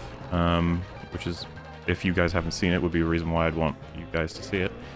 Very cool thing that happens in that movie in terms of an idea of how to structure your movie. It's one of my favorites from... I think I'm aware of what you're talking about, yeah. Yeah, it's pretty well known, but I'll still avoid saying it just for the sake of it. Yeah.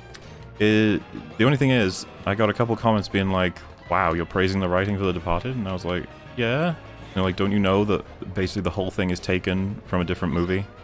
Like an adaptation, and that they made it worse? I was like, oh. So, I never looked into that, or at least I haven't done yet.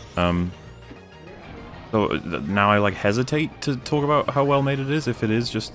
It's kind of hard to say, right? Because, like, if you adapt something really well, is that thing allowed to be... You're allowed to say that's well written at that point, aren't you? Right? Well, I was actually about to say, like, you could... Both of those things can be true. It can be well written, but be a worse written version of something else. Well, to give you an example of what I assume is happening for that is The Guilty. I saw that randomly. Yeah. Thought it was fucking amazing. Excellent movie. And then I find out from the reviews that it's an adaptation of a Swedish film, I think. That everyone's saying is far Swedish better. or Danish. Yeah. One of those two. So I was like, oh. But the thing is, no matter how good that source film is, no way I'm going to be calling Guilty badly written. No way. No, that's a great film. So, yeah, it's a curious situation to be in. So, yeah, Departed, I have seen it, and I've loved it for a long time, but maybe if I gave it a rewatch, I would conclude something else. Who knows? Mulesbury No Boy, Master of the McMuffins. Yeah, I'll take that title. That's a pretty cool time. Worse titles have been had. I've been playing Kingdom Hearts 3 on and off, and I can confidently say that those games are more well written than the DCEU. Let that sink in. Oh my god. I've heard that those games make no sense. I've never assumed otherwise. So maybe, who knows? What was the? Because it's Final Fantasy mixed with Disney, is it? Disney, yeah. From what I understand. How did that come to happen? Like, I don't know, honestly. I don't know. But I mean, it's been a thing for a long time at this stage. Yeah. But oh, good for them for getting that sorted. The character assassination of the Snyderverse heroes is because it's based on the New 52 comics, a revamp and relaunch of the whole DC universe in 2011 that was so bad that DC had to undo it in 2016. Uh-oh. They undid it? Yeah, they did like DC Rebirth. There was like a, I can't remember anything about it, but I think I was reading comics more actively at the time. It was some kind of reset that kind of made it more like prior to New 52, which was like the massive reset of like the entire DC continuity. Why is it called New 52? It's because there were 52 comics that they've launched at the time, I think. So they had 52 comic runs that they were running. Okay, and those regarded like individual characters, presumably, all on their yeah. So like Batman, well, because one of the things with DC was, I think up until that point, DC had maintained the numbering continuity of like all of their issues. So you still had like Batman 700 and stuff, and then it was like Batman 1. You know, Superman 1, Wonder Woman 1, like there was a complete reset. That was Flashpoint reset, and then I think they changed it back with Rebirth. Because, like, to the old continuity. Because I think one of the big changes with New 52 was Barry Allen Flash had actually, like, he died in Crisis on Infinite Earths in the 80s, and so he hadn't been part of it, and neither had Supergirl, I think, either. They'd actually stayed dead for like 20 years. But then reset and bring them back. I think. Could be wrong. Rags and all, hottest right-wing, left, and center females. The fact that you said female makes me feel like it's a suitable question for you to give. Like, it's good. Just who do you think's hot or whatever. Please, rank the females. It's like, alright. Rank the females based on attractiveness? I don't know. I don't think I'm just that familiar with enough female content creators to really know. Rags only likes watching and you know, men. Well, as we know, it's okay to objectify those. Hey, maybe we'll progress in society to the point where no one gets to be attractive, okay? The utopia. Finally. No one can be hot. Hello, lads. It's like Syndrome, but for attractiveness. What are your thoughts on objective, quality, and classical music? Any particular composers that tickle your fancy? Hello, Raggletons. Tickling our fancy and being objectively good are different things, but I don't know how to really. I don't know how you do object. I don't know how you do like that with music, frankly. Yeah, I just don't know.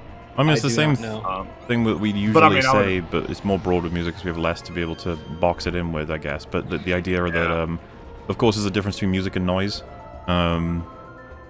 You know, and then there's things we definitely appeal to. The problem is that it's hard to, because music theory, like music theory as a concept, it's like, well, if you would hit a music theory, then you're probably going to get a good understanding of just the basics of music, and especially the musical vocabulary of a lot of the West. But I keep hearing it in conversations. I can't really speak to it, but I guess it follows. The music theory is very much rooted in European musical conventions. And so if you venture elsewhere in the world, there will be differences. And I don't know how you would qualify that one is necessarily better than the other, you know? Yeah, I just flat out do not know.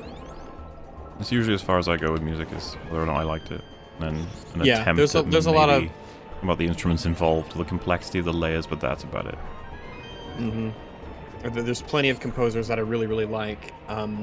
More contemporary composers like Aaron Copland, for instance, I really enjoy. A lot of John Williams is absolutely fantastic.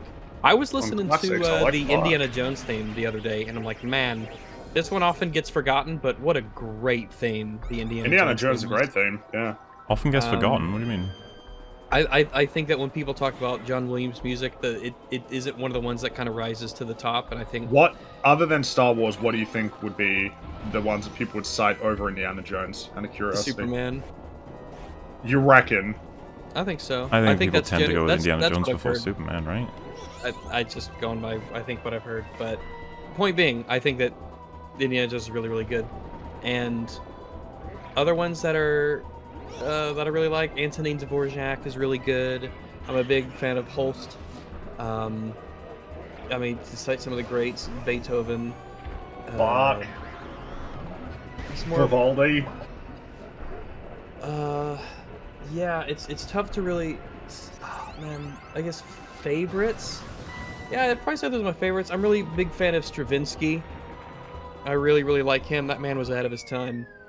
And I would say, I think it's a sufficient answer for some of my favorites.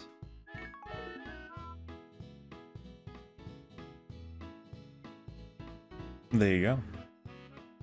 Tchaikovsky is really, really good, actually. I really, really like a lot of his stuff.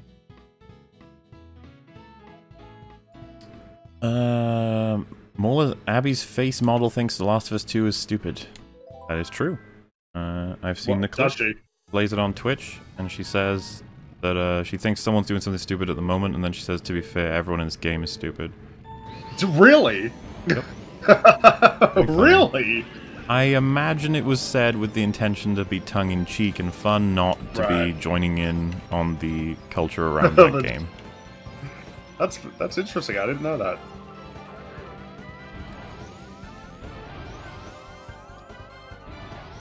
A few months ago, wrongly cancelled YouTuber Zaptai did an interview with Nicholas Diorio. If he ever comes back, would you have him on?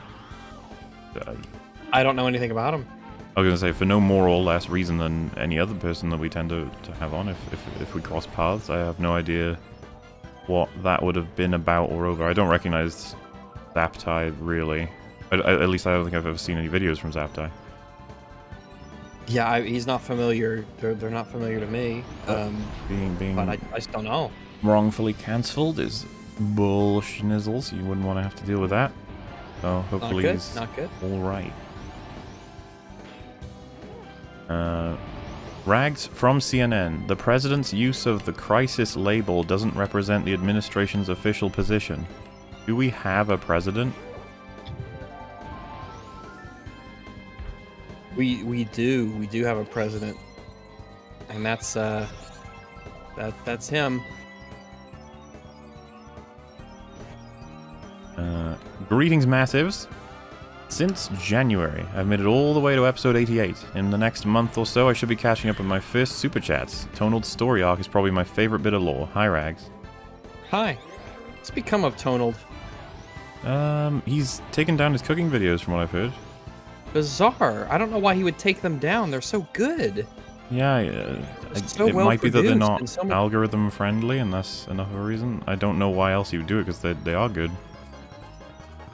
Do you think that maybe he got like a really official job someplace, like IRL, and so he wanted to have that? But even they're so inoffensive, and they can only reflect positively on him. Surely, I don't know. Yeah, here we are. But yeah, talking with him was definitely a very strong highlight. I watched a DC Rampage video while on a treadmill. Helped me burn 600 calories. Oh, well, nice. Great. Also, please support Beyond the Pale RPG on Patreon. It's free. Support it on Patreon. It's free. Yeah, I don't think that... Maybe you think that it's free, but you can give them money on Patreon, I assume is what they meant by that. But that's what they mean, right. That's probably what they mean, but... I'm not familiar with Beyond the Pale, so I couldn't speak to its quality or anything like that, so... Theme. This guy likes it, so yeah. There you go.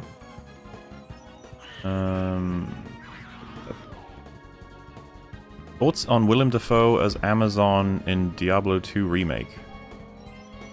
As Amazon? Is that a class? Don't know.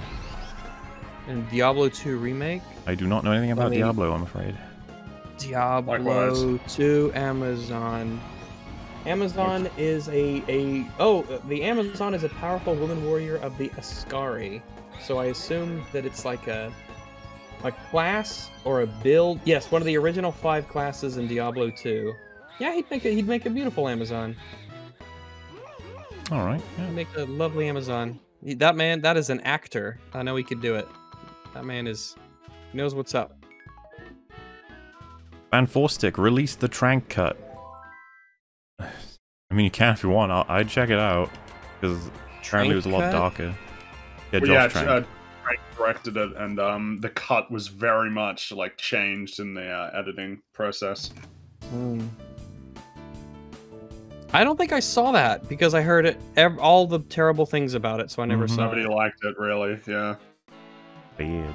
That was one of those movies that came out and everyone said, "Oh, they only made this movie so they could keep the rights to Fantastic Four." Well, I mean, it's kind of a Morbius situation, you know, except less memed. Yeah. Muller, watch Vinland Saga. Wales is awesome in it. Well, that is a good reason to see it. I've heard a couple recommendations for that, but not quite yet seen it. Maybe someday. Rags, 4.3 million NICS checks in March. Thoughts? What? NICS check? What is...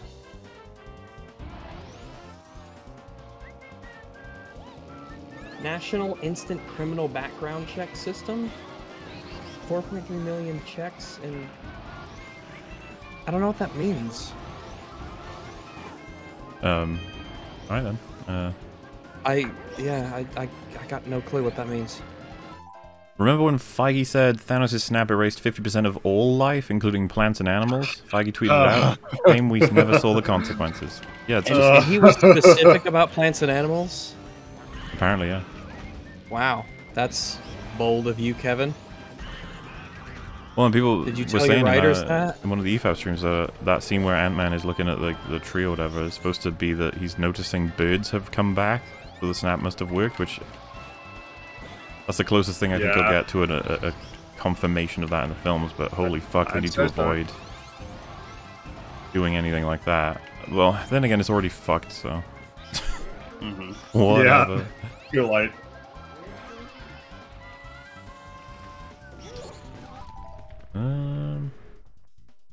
Snyder's abilities are more suited to his new film. If they're talking about Army of the Dead at this point, holy fuck. Yeah, so here's the thing. They're not suited to any film. They're not suited to film. He's not a good filmmaker. Oh, my video's done rendering. That's great. I'm not even... But yeah, he's not suited to film. He's not a good filmmaker. I'll just say he's not suited to storytelling, really. That seems to be... I don't know. I don't know what I'd be appealing to, I was about really, to say, it might be that filmmaking is actually... Because apparently everyone loves working with him. He gets the job done, he's quote a really unquote. nice guy, yeah. He seems to care visually to respect source material, which is kind of a neat aspect. The fact that he must then have been aware of it, you know, so adapting stuff, there's that element. But yeah, keep him away from... It might be a Ryan Johnson situation where maybe he is good to have creating projects, but he's just not allowed to affect the script. The only thing is, I don't see how you can have a director that doesn't affect the script. Well, the director is in charge of creative, so the director's always going to have an influence over the script to some extent. I was going to say, even if you take effort to, like, prevent him from doing that, like, legally as well, I still don't think that it's possible to separate the influence. Naturally on the set, you just end up having his influence because he's the director. But if we did that, and then it turned out we had a film that was, like, good, as in we put someone on the right and made it so you can't touch it, and it ends up really great, you know? Then I guess we've learned something about, Because I remember liking Watchmen, but maybe that was more so the graphic novel that was pulling the weight. I don't know. Yeah, maybe. Thoughts on Avi Arad's DM's leak of what-ifs? I guess they're concepts for what-if episodes they would do. I'm not aware of them. Avi Arad is he's a Sony producer. I don't know that he's a Marvel guy. Oh. I mean, he produces a lot of Marvel films, but I'm pretty sure he's a Sony producer, not a Marvel Studios producer.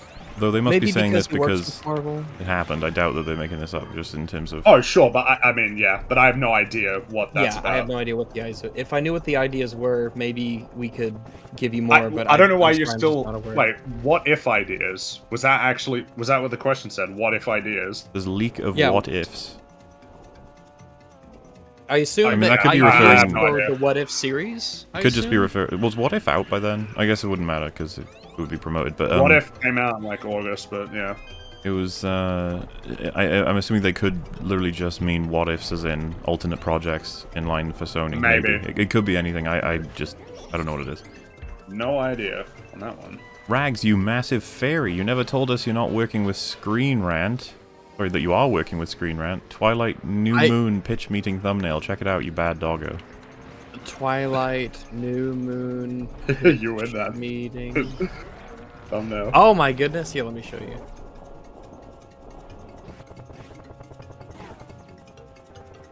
I had no idea. I had no idea. I promise you, I am in no way responsible for Twilight. Yeah, well, you'd say that now. You would say that, yeah. I used a fake name. I used the name Stephanie Meyer. That's my writing name. Your pen name, yeah. My pen, yeah, that's what it is. My pen name. That's right. Bringy, be a bridge between our people, but don't murder a tank full of babies, please. Oh, because Superman did that, yeah. It took me a while to remember. He did do that, Superman did that. He said that Krypton had its chance, and then he went zoom. And then he killed all the babies. Seriously, that was like a sleeper scene in terms of... I really feel like once we saw like it... the Aquaman genocide scene. Because I didn't remember that being a thing of criticism for that movie, but then again, I don't remember a lot about it at all when we did the first rewatch. Likewise. But that scene is horrific. He's just killing loads of potential life. And he's doing it for... And people, by the way, support this. They're like, yeah, because all of them would live lives that are restricted to a particular role. So it doesn't matter. And it's like, wow. Wow, but Superman gets to make that choice for them. Well, also, I suppose they don't even think it's up for debate that everyone would agree to kill humans. Say, for example, you're like, I'm going to be really good at cleaning stuff. That's me. I'm good at cleaning stuff. Well, you shouldn't live. Exactly. Yeah. Because why if it's would up you want to me, It's like, what? I know it's a little bit of a malformed scenario, but if before I was born, I was asked, hey, do you want to live a life, but you're going to be a really good farmer? I'd be like, yeah. Yes, I mean, please. Sure, I have no problems being a good farmer. Well, presumably, if you're really good at farming, you'll be invested in doing it as well. You'll be like, yeah, well, I'm probably going to enjoy this work, right? Because I'll be good at it. This is an important job, and I really enjoy it. And I can farm and also have, like, a family and friends all that and stuff. a life and hobbies and things I enjoy. I'm not just going to be, like, farming 24/7. I like the idea as well that it's like, yeah, but they're you know, okay, I guess they could have relationships socially, I suppose, but they're hardcore into sewage work. Why would you want them to live? I don't know, man. So I don't know. I just feel like there might be actual sewage workers who don't want to die in the real world. Maybe. Really? Wait a minute. I don't know. I mean, I've seen Micro's dirty jobs, and they seem like they're people who just have a dirty job, but they have lives. Remember, they like to discuss whether or not it was ethical to take out Zod and the warrior class of fucking people who've come here. It's like all of them are the same as those kids. That they've bred to be warriors, right? That's the role they fulfill in society. And then, of course, Kal-El's mum and dad were both that kind of human. Should they deserve to... When Zod stabs... Kal-El, yeah. He broke the cycle somehow. Well, I think they say something about how he was... Had their genes. He was the first natural born. Yeah, whatever. But, like, when Zod stabs Jor-El, are you supposed to be like, oh, thank God, another one of those disgusting creatures out of the gene pool? Yeah, apparently the answer is yes. That was the correct interpretation of that scene. Is that shocking, though, for a fan of the movie that has Jonathan Kent say maybe? It's like, maybe that's just... yeah, it all follows. Yeah. Maybe you do. Maybe I mean, yeah. Maybe Krypton did have its chance. Kill the babies? A movie, man. What the fuck? It's Jesus so bad. Christ. It's awful. Some people think it's good. They don't even think it's like meh. They think it's good. They think that movie is well, good. to be fair, before I rewatched it, I figured it was meh. That was always my perception of it, and it's like, I remember being God, no, it is not. inoffensive to me in terms of just like it's Yeah, whatever. I can believe people can watch that and be like, oh, this is just like so movie, you know. But like Yeah. that doesn't bug me because, you know, because of the presentation and stuff like that. But man, like people think it's like really good and they go to bat for it. They know that film and they still are like, yeah, this is really good. This is good shit right here. Yeah, it's tempting to consider making a video on because there's so many incredibly stupid things about it. Oh yeah. Remember the whole like there are two drills, one that's quite near to Superman, one that's on the other side of the world, and he's like, I'll go do the other side of the world one first. It's like, and it's like the military can handle the other. That's in a city that is currently And as fucking it turns mashing out, it. they cannot handle it at all. No, and then he has to come and handle. Oh god, that movie is so bad. Yeah. Remember he gets attacked by the giant CGI snake Yeah. demon thing, whatever the hell that was. That happened. Oh, good times. Really? Remember, no inhabitable places. Whatever the fuck. Anyway. Yeah. Check out Legion. It's about David Haller, a guy who diagnosed as schizophrenic as a child but learns that he was a psychic mutant. Also, his father is Charles Xavier. Oh. I've heard of that show, but I'm seen it. I could see how that would be if you're young and you can't really understand your powers yet. I can believe that as if a child conveys that to someone. They're like, oh, you're hearing voices, and like, yeah, the voices of like, you know, it actually is kind of like having people in your head, so you diagnose them as having, you know, some kind of. That'd be interesting. Yeah, well, I've heard good things about the show, so. Thomas trained more than Ray. Thomas. I don't think. Is there a Thomas in Snyder Cut? Thomas Wayne, but I don't. Alive in it. He's in it. Might have been something we were talking about in general. Thomas.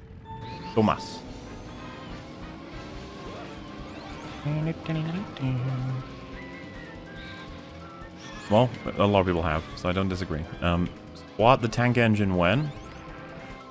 He swats a tank engine, man. He's more of a free spirit. Free, moist spirit.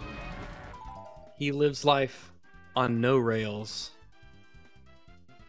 If I get NordVPN, it's definitely not going to be with this sponsor code. I'll be going to nordvpn.com/ I'm not going to read it just in case I have no idea what upset is I would to. To get 70% off the 3-year plan. Hey, you know, I hear NordVPN is good. If you guys need a VPN, maybe that one. Maybe you should check out all of them though and see which one's the best. Is there any difference between all the VPNs? Like, do any of them offer?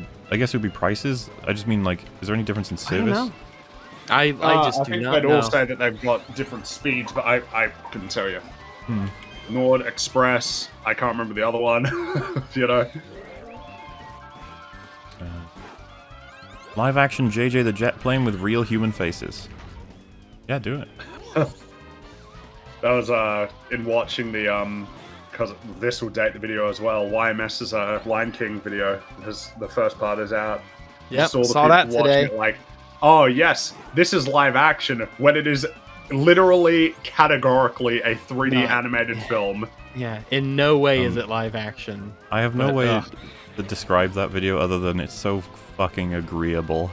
Everything he's saying is like, I agree, yep, yeah, I agree. just like, oh yeah, hey, you know what? Changing Sky, you did such a great job, yes.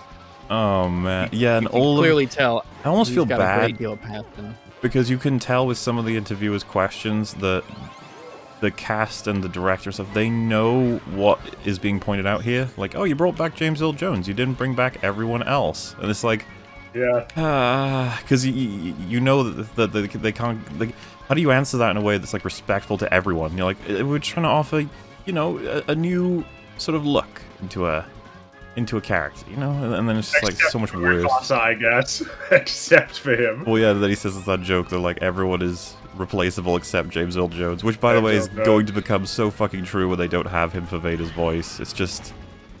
Even he can't really do Vader's voice, unfortunately. Well, I mean, look what think they the did with closest Luke. would be Phil Lamar. He's probably like the... Because I think Phil Lamar voices him in a lot of games and other material. That's probably the closest you're gonna get. I think I'm a bit flumpy with... So, like, Force Unleashed, people were saying, like, that's a really good Vader voice. It's like, it never came across as convincing to me. I don't know, there's something about James Earl Jones' voice specifically. He's got a very distinctive way of speaking. Like, Empire, Return of the Jedi, Vader is just this very hard to recapture entity. Yeah.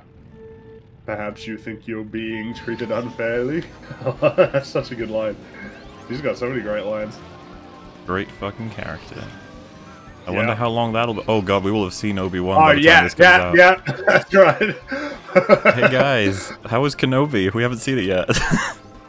Oh. I'm sure it was great. Please be good. I'm sure that we'll be singing its praises. It's gonna be just like all the other Disney shows. It's gonna be wonderful and amazing, and it's gonna be a triumph. And Max, I just don't wonderful. think this No, none of the characters are going to be ruined, and the world building is going to be great, and it's awesome. Everything's great. Is there anything more satisfying in Mario Kart than nailing a hit with a green shell? Yeah, those are really fun because it's like I did that. That was me. That was me. Nobody else but me. What about hitting a nail with a green shell? Oh, it's tough. Oh, yeah. But I guess how far you are away determines the toughness. It does have a big. Yeah, it does. It's a big part of difficulty.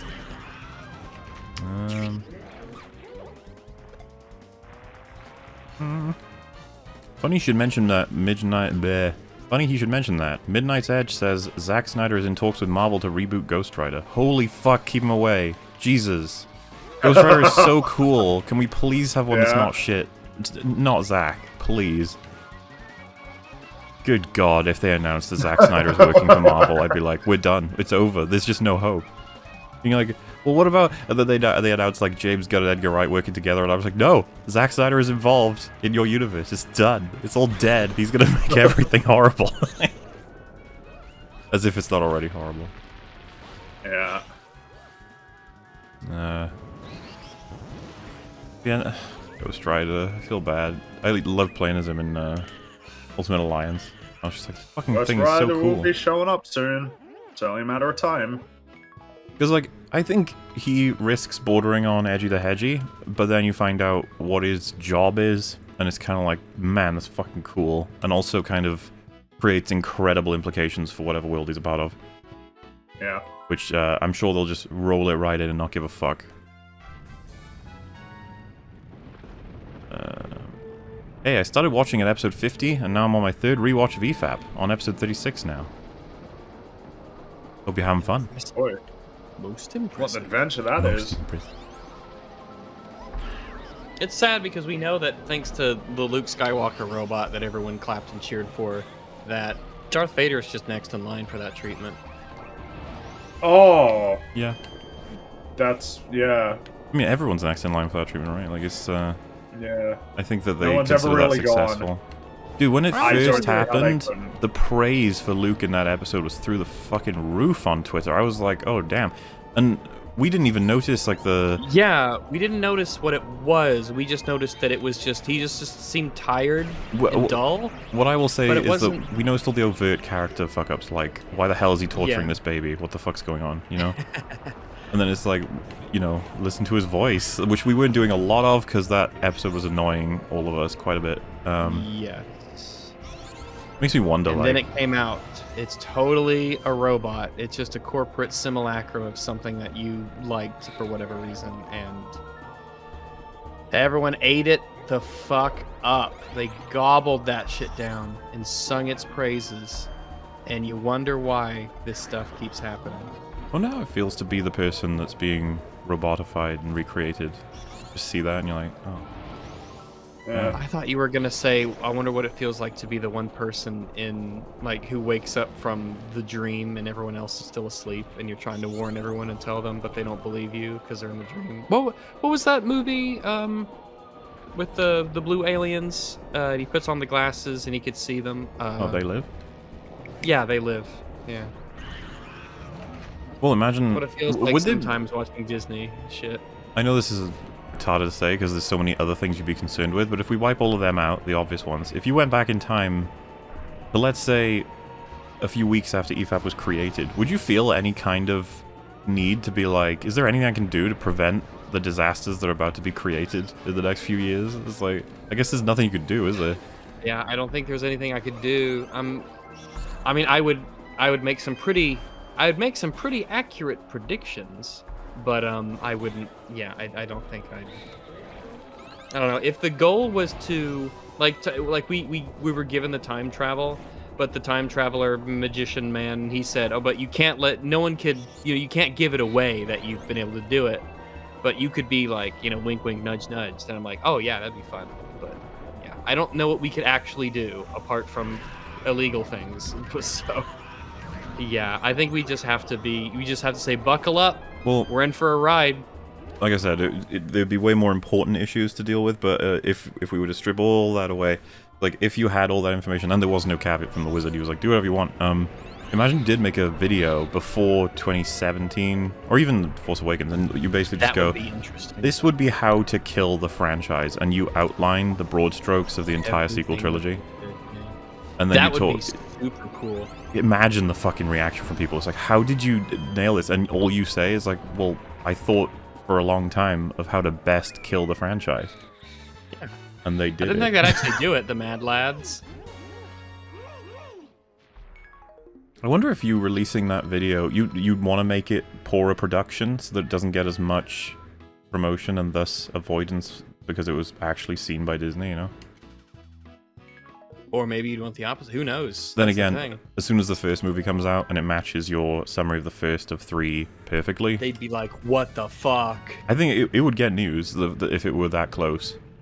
Yeah, absolutely get news. Everyone would be like... Everyone would assume they stole your idea. And to be fair, I'd probably believe it. I'd be like, there's no way it can be this close without them stealing it. Yeah, you would never rationally assume time travel.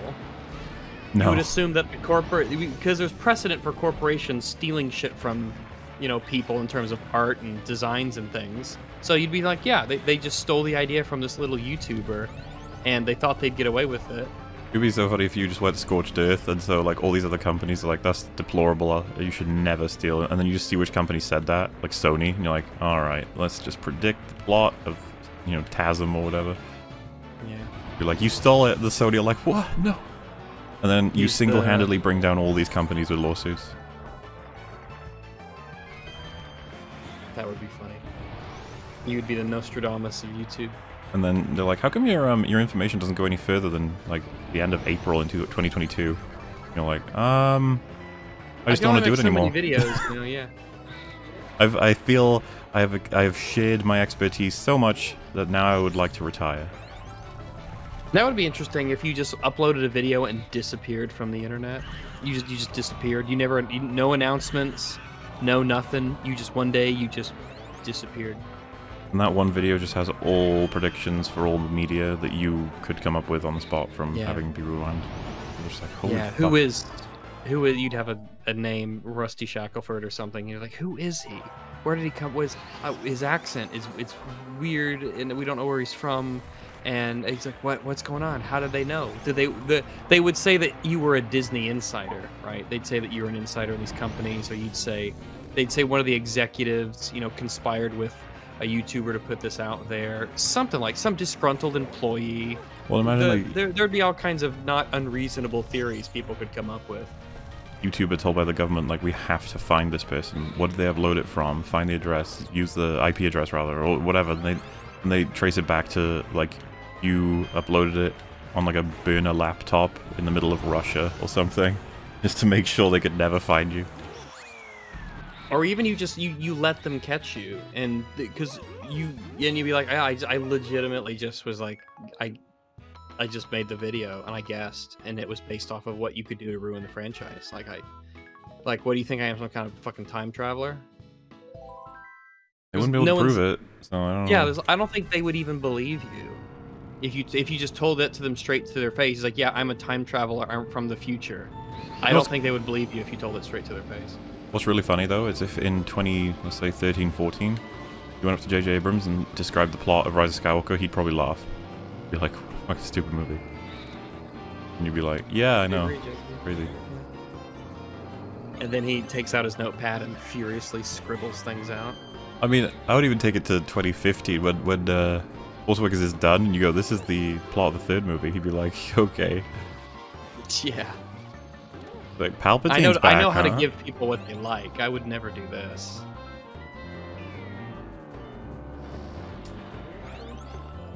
The Star Wars universe clearly failed because it's not like Marvel. In some ways it's true, and in some ways it's not. It depends on how you mean it. I mean, Marvel clearly has mastered this formula of printing money. So in that sense, deviating from it is certainly, well, they wanted, I guess, risky in a way, but... Star Wars to become a money printer, and it was almost there, but then Ryan fucked everything up.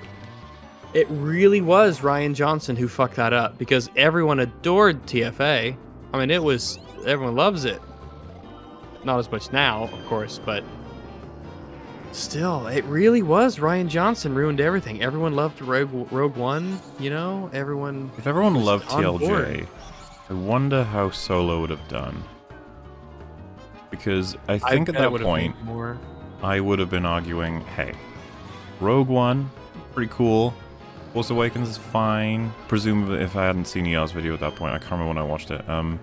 Let's say that was what our sentiment was. And TLJ, you know what? Let's pretend in this scenario it's great. It was one of the greatest movies ever. We go, I think this Solo movie, you know, as much as I don't think we really need a Solo movie, maybe it's gonna be good, and maybe there would be more hype to see it, and then more people would go in, dare I say, without a fucking hatred of Disney at that point, Disney Star Wars, and maybe they would enjoy it more, and that knock-on effect, you know? The Rise of Skywalker ends up making $5 billion. I mean, you never know. Yeah, if you were gonna say, give me what is the hypothetical franchise that could make a movie that makes $5 billion? I don't think Star Wars is an unreasonable answer.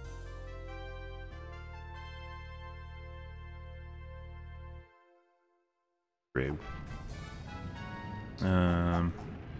Anymore. Why isn't this like Marvel? The anti-art equation. The anti-art equation. I like it. Yeah, to put it that way, yeah. The anti-art equation. The anti-rat equation. Another way to put it. Hello all, Mola. Not sure if you've already been asked, but what are your thoughts on how well God of War 4 holds up objectively? So, I have a lot of mixed feelings on it. I think, from my first run through, I love the story, and specifically the character work for Kratos. However, I know there's lots of videos that I would probably like to spend some time watching that go over how it's ruined his character, actually. I don't know if we're dealing with a Thor Ragnarok situation, or we're dealing with, this would be less generous, I suppose, a situation where fans are annoyed that their previously beloved games are being treated as though they're shallow for character compared to the new one, and thus feel defensive for it. I know that sentiment's gone around. There was that one that got shit around a lot, saying Kratos was always a deep character, you cowards, or something like that. I guess the thinking on that is, not sure about that yet, but mechanically, the game is complicated. Because I think it functions pretty well mechanically, excluding several fair criticisms. One of the bigger problems, though, is how long you spend with those mechanics in that story. It's a while, and how harshly they push them for the hardest difficulty stuff. Which, as I have said before, you want to press the mechanics of a game to their limits to see how well they function. Going on the hardest difficulties will often reveal what isn't working with them, because you end up needing to be precise. And so if they don't fucking follow your instructions... Learn what you can and can't get away with, necessarily. Yeah. What your crutches may or may not have been. So it's hard to say, but I do intend to replay it at some point, as well as the other 3 originals. And that was always actually an intention to make a video on, and maybe one day I will. So, hard to say, but But now I still very much like the game. And it was, at one point, Metal's favorite game of all time. I don't know if it still is. Let me guess, Elden Ring is it now? Funnily enough, I think Elden Ring could be, but I think he said he prefers Dark Souls 1 still, so I assume Dark Souls 1 ranks above it, and since that ranks above it, God of War 2018 probably ranks above Dark Souls, because I played that after it. I don't know. I guess we'll find out someday. To ask you. Just because you didn't expect to get stabbed in the gut doesn't mean it's bad. Marcus Baggins. I'm not clear on what would have been said in the video that made that relevant, but I'm sure it was something similar.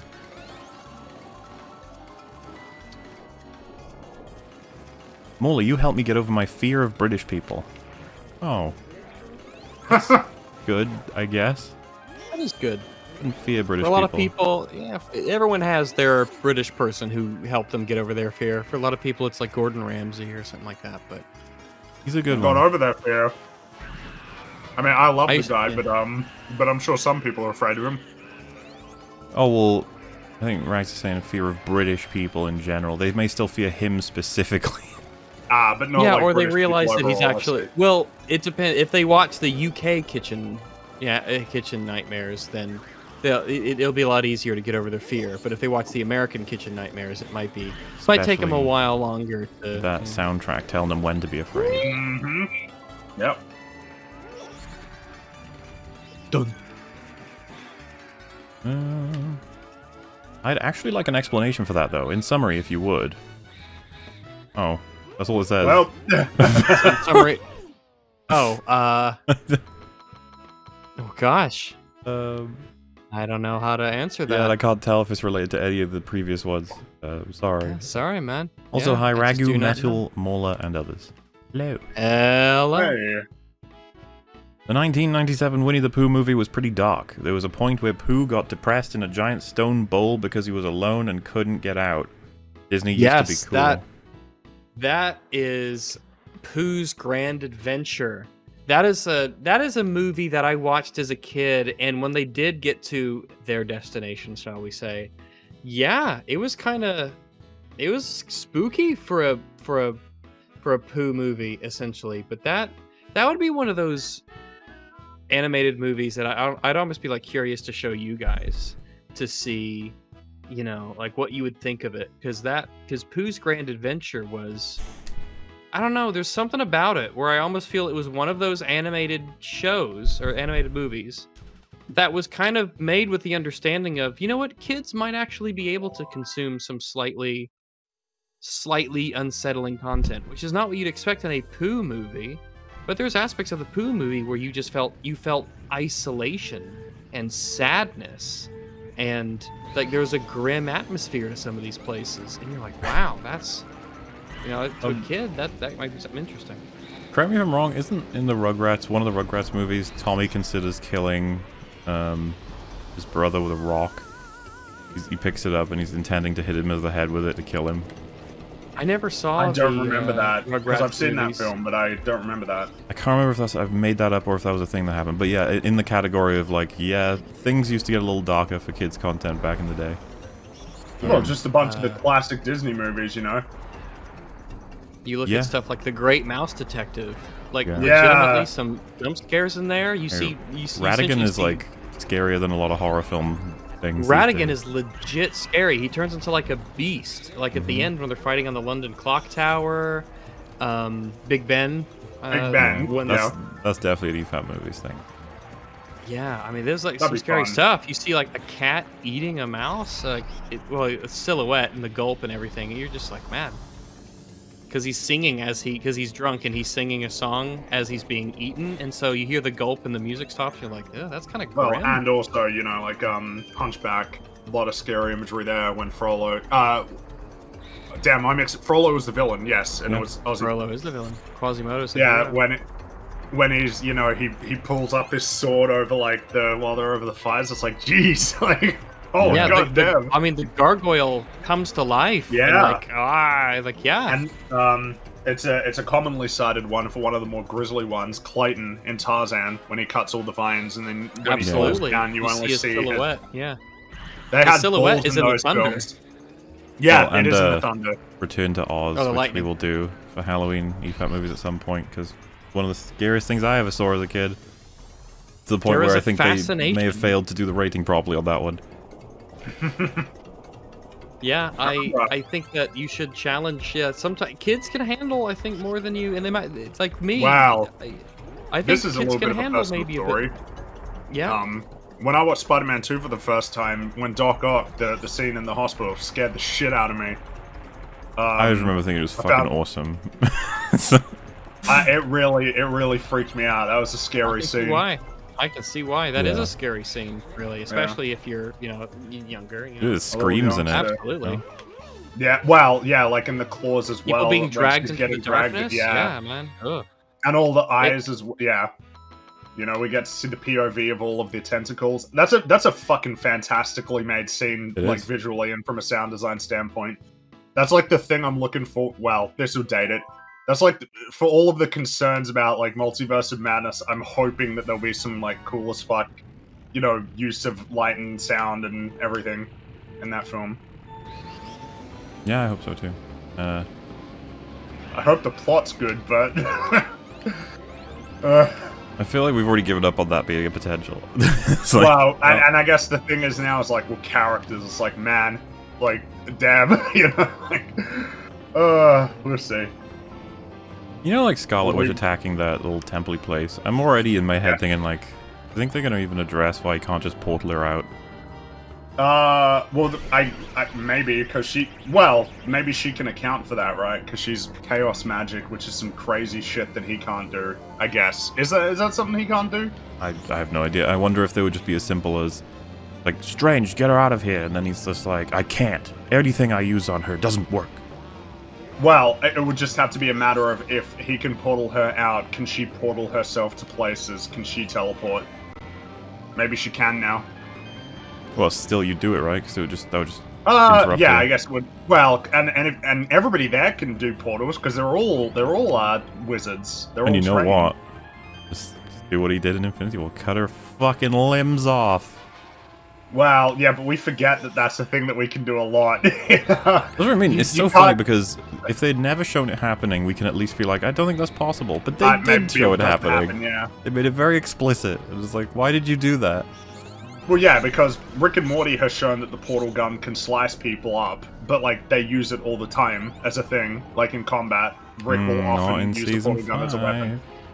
Oh yeah, true. Yeah, Disappeared yeah. for so many episodes for no reason at all. Yeah. Well, we know the reason. Awkward to account for it. When are we getting the Bly Manor EFAP discussion episode? Catching up so comment may have already been addressed. Well, since it's a year later, theoretically, I guess we can address it again. It's not ready yet. A year less. Yes, a year closer to when it would have released. Yeah, that's right. The plan by a year. will be, I think I mentioned it on the update stream, but I would like to start a whole thing of EFAP TV. We'll go through shows, and I'll probably rebrand the Hill House one to that. Exciting. But yeah, we're gonna do more than just Flanagan shows. Who knows what'll be on the plate? But yes, you'll get it eventually. There shall be no rush for it. We'll even do Midnight Mass again. You guys gonna look forward to rewatching that? To some extent. Midnight Mass? aspects Yeah, of it some that of I'll it. enjoy. Some of it. Just most of it, really. Yeah, actually, I most guess of it. it might be a bit Most of tainted it. by the knowledge of what comes, you know? Yeah. Yeah, because boy, that last episode. Oh, well, you know what? Here's confirmation. I've been reading them backwards the whole time, but that's fine. Because there's a part 1, part 2, and it's in reverse order, so. But, there's Whoops. a Mauler.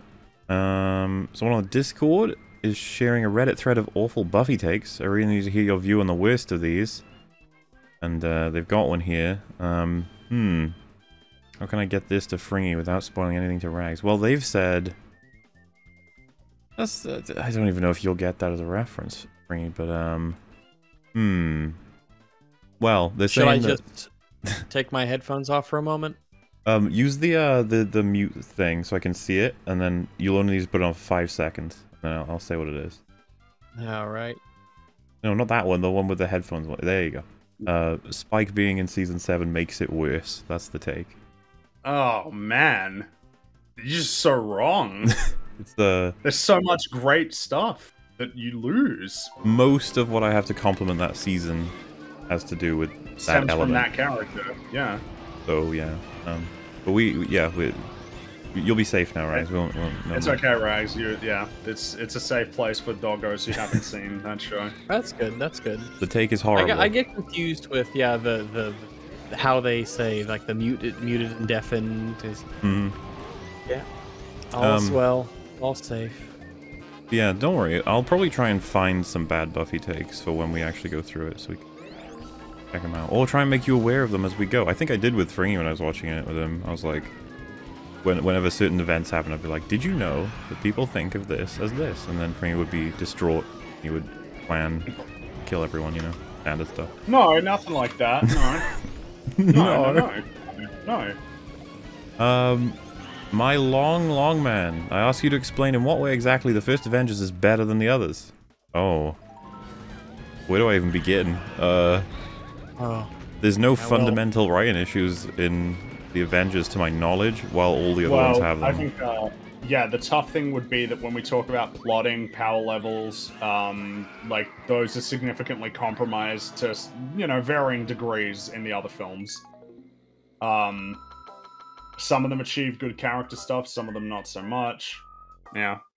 Avengers is pretty, like, it's pretty strong, as a film. I think that'd be the way to describe it. It's solid.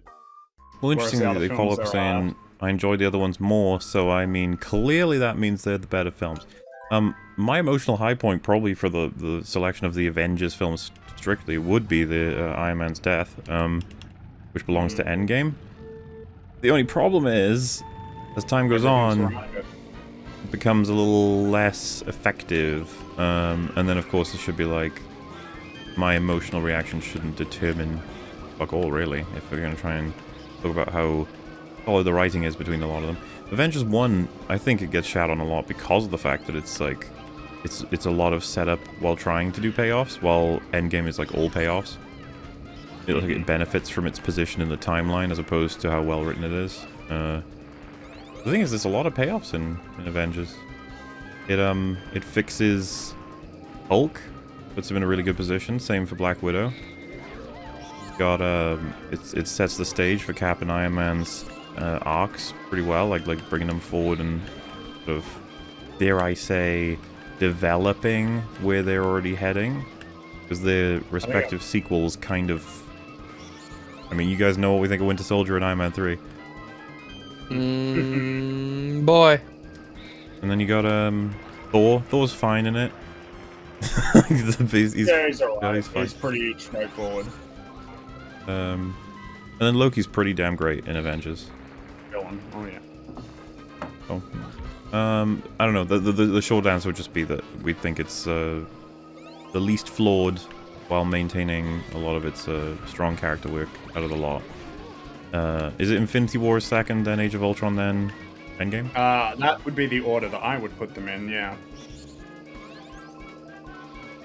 So does this mean Rags' Mando video is only season 1 episodes 1 through 4, and we're not getting any more long form edited Mando vids from him after? No. So I guess my plan was, because I've got 2 that I'm gonna do that are smaller before I kind of get back to work on the Mando project, and I have a lot of it done. A lot to go, but a lot is done. I don't know yet how exactly that's going to release. I might. I just don't know. It might be a 2-parter. I think I would finish it all, but release it in 2 different parts. So it has a sort of consistency with itself in a way. Or that's just, I don't know, so I can just go through it and then find a part where it's part 1, part 2. Or I might just do the whole first season at once. I really don't know yet. And I don't know if I'm going to release it. Maybe I'll do 2 parts where one of them is a general overview of explaining why things, like nothing freaking works in that show. And the other is like an episode by episode breakdown. I've got it all scripted out. Like I've got it all written, so it'll get put to use somehow. I just don't know how yet. You wrote for that one, did you? Was it notes or was it actual script? Actual script for this one. Huh. Yeah. I think if I do a review on something like that, I will rewatch. I will script things out. I might not stick to the script 100%, so it has a more casual flow as I speak it aloud. But yes, those are absolutely scripted. Did you script Fallout video? I can't remember. I think so. I was about to ask, like, that must have been difficult to do if you didn't script it, right? Because I must have. I don't remember. That's the thing. I don't remember. But I think I probably did. If I didn't script it, I had heavy notes. But I legit cannot remember. Mm-hmm. I probably did. Also play DDLC Dumbos, of course.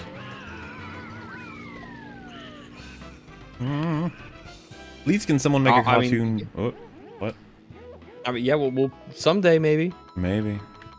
Please, can someone make a cartoon version of the Dawn movie cartoon, please? That would take a while, pretty please. I need the Dawn in our lives. I think if you're going to do a serious reboot and correction of the failures of, you know, the MCU, you would need to start fresh with the Dawn solo movie. First of all, just win back some faith from the audience that things are actually going to get better, because why the hell would they think otherwise? You're going to get it with fucking Ant-Man 3. Yeah. I wonder who the villain in Ant-Man 3 is going to be. Kang, right? Oh, is it? Kang? Yeah, I think so. Wait, it is? It's Kang? Yeah, that's not like a guess. I'm pretty sure he's the villain. I was about to ask mechanically what is happening there, but I assume you wouldn't have any idea. I'm not even gonna ask. Yeah. It's Quantumania. I'm so excited, guys. What's going on there? Ant-Man is your favorite hero, huh? Hopefully the fact that they call it Quantumania implies that there's almost a tongue-in-cheek aspect to all of it that makes me at least be able to swallow it more. I don't know, man. I find that their version of that is just lampshading. They're like, lol, you put quantum at the beginning of everything, if that makes sense. Like, yeah, the guy mainly explaining everything does do that, huh? And yet we have Michelle Pfeiffer, who has, like, quantum powers and can heal ghosts? That was her name, right? Yeah, I think so. I don't know why that's the case, but... Yeah, that's just a thing that can happen. If it takes a week to walk a fortnight, how many bananas are in a bunch of grapes? I feel like those are 11 two to separate 7. questions. I guess they are different questions. Yeah, I think Like, you're right. how long does it take to walk, how far can you walk in a fortnight seems very disconnected from the, you know, what are the quantity of grapes or whatever the second one was that I've already forgotten. You know what, maybe that was missing from the Batman, where there was a riddle he found, he was trying to figure it out, and the Riddler eventually was like, that one was bullshit, I was just making it up. Yeah, it's actually nonsense. Yeah, just turn the page over that. That's actually, I was just having fun. He's like, oh, I left that one in, that was like actually... a draft of, that's not, don't worry I about was just that gonna see if you try to figure it out.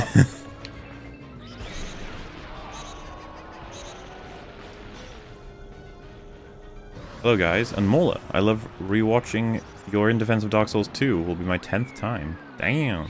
Wow, that's It's the most deceptive video in history. I give 5 minutes of praise and then I say, now, I'd like to criticize. Good to be balanced, isn't it? The hitbox section is really funny to me. I think that section works really well as well, because you don't need any context to understand how bad that is. How bad it is. It's not something that anybody's gonna ever argue against. No, it is neutral that getting hit by something that clearly didn't touch you is you know, that's. It's really up to the viewer if they take issue with that. Yeah, exactly. I think you'd be very hard pressed for people to not get frustrated when that's happening to them in the game. All about precision, timing for blocking and attacking. It's like, yeah, I love it when hitboxes don't match the models. That's just what I want. Yeah. It is the difference between a game is trying to subvert my expectations and when a game is just lying to me. Yeah, well, you know, some people might like it, so... Somehow that's a response to that. The DC EU heroes have a higher kill count and are just as cynical about human lives as the Watchmen. I see the similarities, thanks to the good laughs. I'm not as familiar with the Watchmen, but I know that like the comedian is a piece of shit that kills people, right? Like... I haven't read Watchmen or watched the film. I assume there's some nice ones in the Watchmen, right? There's some good ones. As in, like, good old-fashioned nice heroes and stuff. Yeah, I would want that anyway. But I haven't read it. I do intend to. It's one of those ones, you know? Yeah.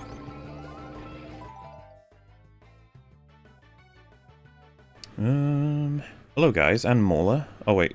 I read that one, but hello. Hi. Avengers Best, 3 out of 7. I mean, that's... I think it's better than a 3 out of 7, but... Yeah, I'd give it more than 3 out of 7 myself, but yeah. Take a shot every time Brown Table puts a word on screen. 2, if the word being emphasized makes no sense. He does put words on screen a lot.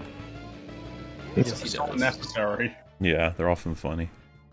It's often distracting. This guy makes Kojima seem down to earth in comparison. You can find that a lot on Who We Cover. Monday EFAP. What is this madness? Yeah, apparently we did that one on a Monday. Yeah, it's crazy. Hot take: Avengers is best. It's 3 out of 5. Let the salt flow. That's a 6 out of 10. That's good. I mean, 6 out of 10 that's is easy to accept. Pretty good, yeah. It's a rating for that film.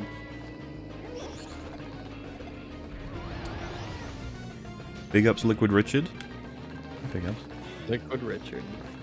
Salutations, greetings, and ahoy hoy to the ambitious canine of humor with the glasses. Your jolly takes leave me with splitting sides of joy.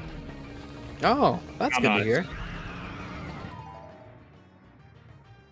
At this point, just put every 26th word on screen for emphasis in Gadelb. Oh, I don't know. That's the... Actually, Really randomized. Every 26th word. It could just be or the. I think the way that Das Bullshit was doing it eventually was just, he just randomly, when he was editing, was just like, I guess I'll use this word, and... I feel like that's indicative of the thought process that the you know, like, I feel like there's not much more thought put into which word to put in other than, oh, you know what, this one. Like, it wasn't in the script, you know? I can believe that they have a very noble intent, dare I say, with... They'll be like, say, you know, you're doing a section on Tony's character, and then you go, when it comes to Tony Stark, there is a consistent element of, I don't know, redemption. Redemption comes up on screen because they're like, well, this whole section's going to be about that. That word encompasses the character. I need it to be emphasized. And just be like, do you, though? Well, it's a matter of need versus want, you know? Seems much more like it's the thing they're doing because everyone does it, and those are the words you do, right? As opposed to... They do it because that's what you do. Because funny enough, I think I used words on screen in TFA Part 4, but it was specifically because I was like, here are 5 arguments that I typically hear in defense of Rey's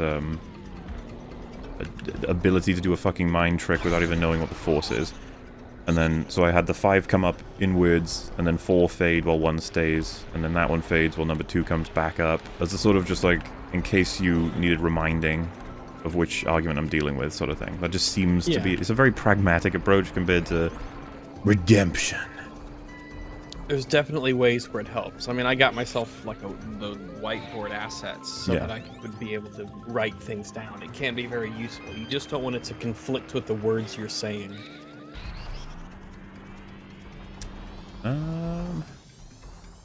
Read Solid Man on Amazon. It's basically Iron Man with the voice of Vegeta from DBZA. Am I right or am I wrong? Starfight. You may say hi to Rag. Oh, hello. Well, there you go. If that sounds like it's up your alley, go right ahead. Apparently it's on Amazon. Muller, I'm working on a response to your Unbridled Rampage. I'm trying to keep it within EFAP standards, though it's going to be a while before done. Very well. Yeah, I think that video is the one that I got the most responses to. I ruffled the most feathers. Which is fine. Yes, because that film was bad.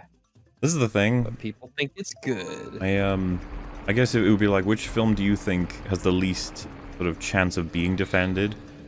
And it's like, Oof.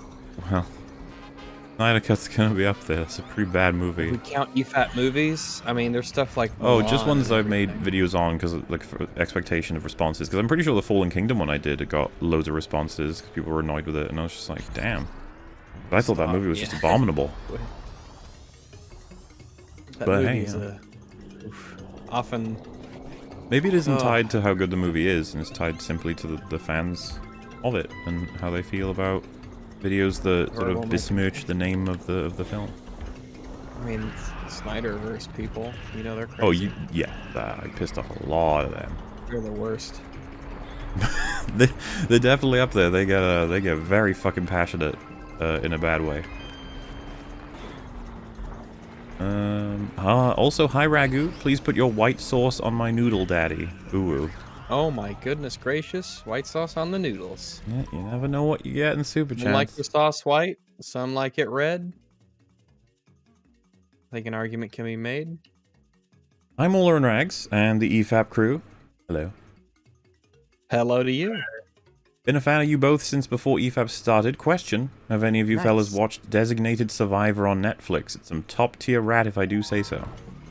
I have, yeah. Oh. I'm not sure that I agree. I like it, but I liked it. But I'm not sure how well I think it would hold up, honestly. Yeah. What's it about? Kiefer Sutherland plays designated. So it's he. The premise of it is that he's like Department of Housing or whatever. He's the designated survivor on State of the Union, the guy who's not allowed to be there, just in case something happens, and then Capitol gets blown up. So president, vice president, all the politicians get killed, and he becomes the president of America because he's the line of succession. And so it's basically just about this guy who has never had ambitions of being president, having to be president in a very chaotic time. It's a cool idea. I'm not sure how well I would consider it because it's a network TV show, so there is overarching plots, but it's definitely thing comes up and gets resolved in the episode. Thing comes up and gets resolved in the episode. When I think the problems. Or yeah, well, I guess, but it's just that in this case, I think it's I don't know. I think it demands a more serialized format. But I haven't seen it in a while, so who knows? Perhaps it is a miracle of TV. Oh no, Dawn flashbacks, sexual harassment. Well, oh no! I don't know. Folding Ideas video on the Snyder Cut that was made before the cut was announced correctly predicted everything, including its problems. Interesting. I have not seen it. Very interesting. Critical Drinker just released... with the Super Chat idea that we were talking about earlier about coming out with those videos that talked about the sequel trilogy before they came out. Yeah. Critical Drinker just released a critique of Starship Troopers. You guys should have Sargon on to review it. I enjoy both creators and I think it'd be fun because they have very different views on it.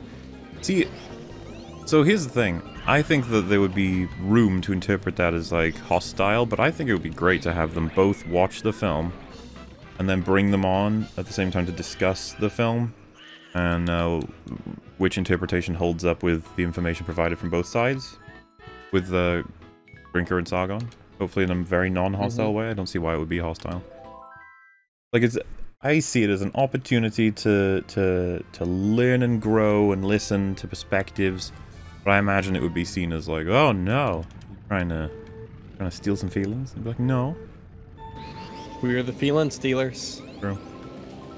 That's I would be I'd be curious to see if Drinker was compelled by Sargon's video. That still exists on YouTube, right? As far as I know. Unless he took it down for whatever reason. Or it got taken down. I don't know. Mullah, here's money. Sargon's video was really good. I think seemed pretty tight. Yeah, well, I was pretty convinced by it, and it's this kind of thing where it felt to me that I was like, oh yeah, that's true. Oh yeah, that's true too, and that I'd sort of just come to accept the common understanding of the film, because I was just like, well, yeah. And I was like, well, actually,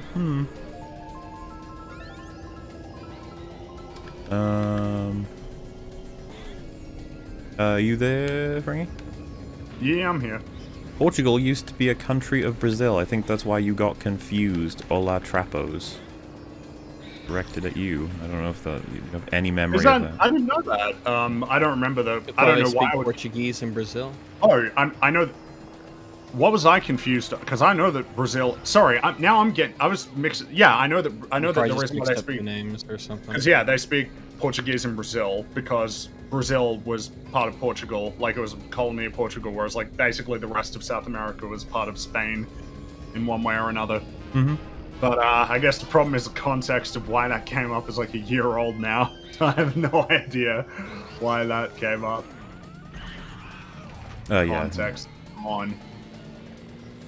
Mola, here's money. I just want to say Southpaw is right about Spider-Man 2. Yeah, I think so too. I was quite surprised to see a lot of what I had essentially missed as issues for that film, though there were a couple of like things that I think most people were like, on with that film and some stuff. I think my favorite one though still, and I don't know if this was even a thing I held previously to that video, but throwing a car at Peter when he's supposed to be kidnapping him, / getting information out of him. That's just funny. Like, someone messed up. a little bit, yeah. Yo, EFAP on my day off. Hell yeah. Love you guys. Hello, Rags. Hi there. At Fringy, Portuguese is just loud Spanish. My father speaks both. We know when he's speaking Portuguese, lol. I have no idea why this came up. No, I don't either. Invincible episode 6 was tismy as hell. It's so bad it's inspiring me to do a video on the season. Oh boy. This is what I meant about how the Arcane recommendations, I think we only ever had one super chat saying Arcane's not that good. Meanwhile, the Invincible ones were like all stellar, and then they just sort of stopped. Well, they started to turn like, the Invincible's not that good, guys. And someone were like, you know what? It's bad. And this one says it's tismy. My goodness. All over. Hail Ragler. Hello. An EFAP on my birthday? No way. Also, Rye Hags. Oh, right. How's the Mando vid so far? It's got a lot of work done in it. After realizing that Falcon the Winter Soldier sucks, I'm done with the MCU. I'm only seeing Guardians 3 and maybe 4 Thor, but only for muscular Natalie Portman. Alright. Well, it's still not out yet. but we get there.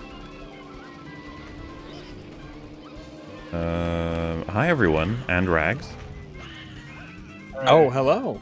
Just wanted to say, Keeperkins is having problems with the site. He's in need of help. Seems like he can't afford it right now. I did have a speak to him back then. Hope he's doing alright these days.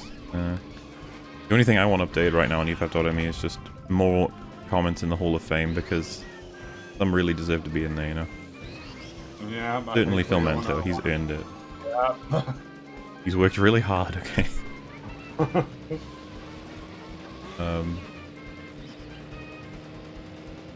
Is the Snyderverse worse than the sequel trilogy? Ooh. That's a tough one. So I think the element that the sequels have that Snyderverse doesn't is it's ruining stuff that came before it. In a sense, it's ruining like Batman and Superman's sort of reputation. What I would say about Snyder is that it's the opposite. It just taints what comes afterward, because it's all kind of connected to it. Well, so do the sequels, right? Well, I guess that's what I'm saying is, like, thinking about the sequels, they tarnish what came before, and it's like, and what will come after, but, yeah, that's what the Snyder Cut's done, essentially. Which one would you go with? I actually don't know. I legit don't know either. I think I might go with the sequels, because I remember Batman v Superman scoring, like, a 3. So, that alone. I don't know. I actually don't know. That's a tough one. Yeah, I agree that it's a tough one. Yeah. Hey guys, Rags, have you seen Red Line? Red Line? No. You should. It's a wild, amazingly animated movie, and I'm sure you guys would love it. Let me see. Red Line? I've not seen it or heard of it. The 2009 looks like it's a... Let's see. A daredevil driver is determined to compete in Redline, the most popular race in the galaxy. The race only occurs every 5 years, but in order to participate, he must overcome the Mafia, the government, and even love. Wow. How about that? Hope he makes it. Yeah, I hope so too. Yeah, never heard of it. Nope. I've never heard of it.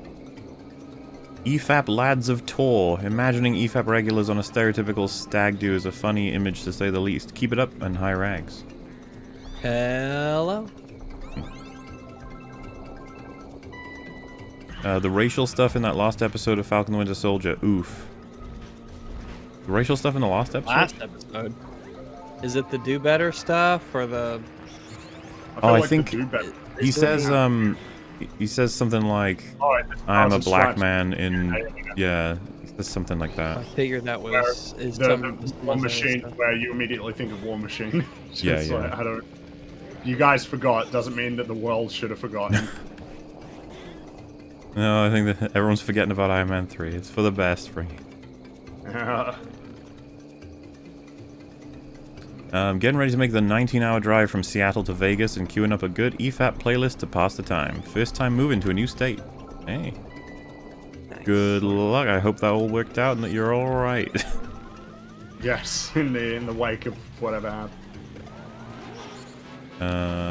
There might be a lot of reeing from chat, but I'm interested to see you guys break down Winter Soldier. Oh, we did. And yeah, because of the nature of copyright, because it was just constantly trying to show shit from it. It was like probably best to do it with the format of I think I had Vegas open actually. That's how I was doing it. Yeah, it went over great. Everyone was very happy with our coverage and agreed.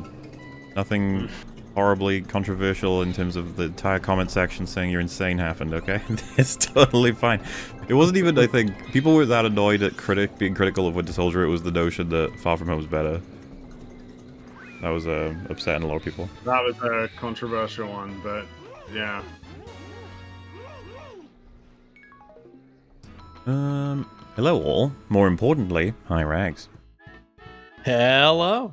I'm a blazing bisexual myself, but have trouble asking females out. Any tips would be appreciated. Asking them out. It's very female specific, shall we say.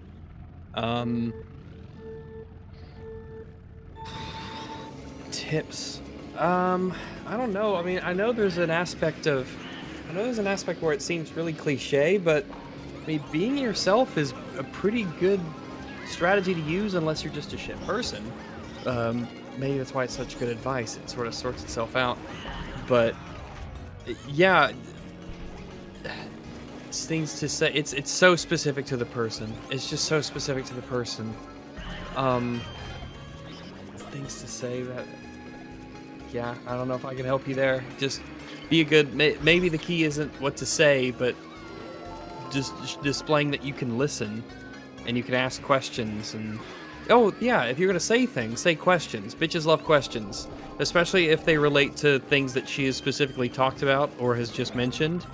You know, don't like fake interest in a malicious way, but people, you know, show that you have an interest in the things that she says, and so ask questions based around that. Or even if it doesn't necessarily need clarification, maybe every once in a while ask for clarification so that she, you know, she knows that you are paying attention. You know, things of that nature. Oh, there you go. Ask Meme the Christmas vs. Halloween question already? I assume we did. I don't know what he said, though. Random, but in Lord of the Rings Fellowship, why wouldn't Saruman kill Gandalf in their first fight? Does Saruman know he could come back? Also, hi Ragzipoo. No, he wants him to join him. Hello. He even does indeed. compels him on the top of the tower. That He doesn't want the chance, yeah. yeah, to join him. But he won't, because he's Gandalf. Yep. I love the line Gandalf gives him before leaving. There's only one Lord of the Rings, and he does not share power. Cool. Oh, yeah. Hey, EFAP crew. Hello. Hey. Hello. Mole, I hope you enjoyed the new Moopa comic I made. No more, no more. Oh, I remember the No More one. It's based on the reading we were doing with Jay Longbone. Remember there's some old dude in a bed going, no more. Yes, I do. I do remember Good that. stuff. Watching Invincible, and at about episode 5 and 6, they introduce a broken power and a dumb character choice that essentially dooms the show. So disappointed. Oh man. Oh, damn. Oh dear. I think this will probably encourage like new super chats to be like, you know, the guys saying that about Invincible, they're not right. Like, Yeah. who knows? Have any of you read the final chapter of Attack on Titan? If so, what did you think about it? I think that's a no from all of us, right? Not read it. Yeah, I'm afraid we're out of the loop on that one. I heard it went through a bit of a flume controversy in relation to story choices, but I can't even remember if that was the show or the manga that's getting that criticism. Certainly hear that. And then Just Right made a video that was, from what I gather, insane, and then he deleted it. Related to, like, Attack on Titan being pro-fascist or something. Yeah. Yeah, some weird political video that he took down. I remember Dev was talking about how it was nuts. Yeah. His audience were not happy with that one. It's, yeah, I don't know, it's just when you make things fit, and if they don't, sort of thing. Yeah. Although I don't disagree with it, Death of the Author annoys me because people will use it as an excuse to read a bunch of dumb crap in a text to accuse the author of something, e.g. Tolkien was racist because orcs are black. They can do that, and they can be wrong, because their references will be shit. You can still argue the points with them, but I mean, there's kind of no getting around Death of the Author as a concept. Even if Death of the Author wasn't in play, people could still... So, let's take Tolkien, for example, and all he ever said about allegory was that it exists in my books. I ain't telling you what it is. If he says that, then we're gonna need more sources, aren't we? Yep. So, like, Death of the Author doesn't stop people from doing those kinds of interpretations. I just think that we should knock them down with the references. Be like, so what? Why are orcs black? And it's like, and then they explain, well, because. And then you're like, yeah, go on. And they're like, you know what? Actually, I don't want to justify this. You're like, yeah, you probably shouldn't, should you? -5 out of 10 for Zilla vs. Kong. The story is watching paint dry, and even the monster fighting is not really worth watching. Why do people like this movie? Oh, wow. Damn, I've only really heard that it's really dumb fun. That's what I typically hear, yeah. So, I don't know, we'll discover the truth on that eventually, in terms of what we're dealing with. Is it a fun, dumb monster movie, or kind of a King of the Monsters, where it's like 5 minutes of monsters and the rest is people being stupid? We'll find out. You mean Kung Flu Man and the Forgotten Iron Man baddie? I don't, No idea what that is.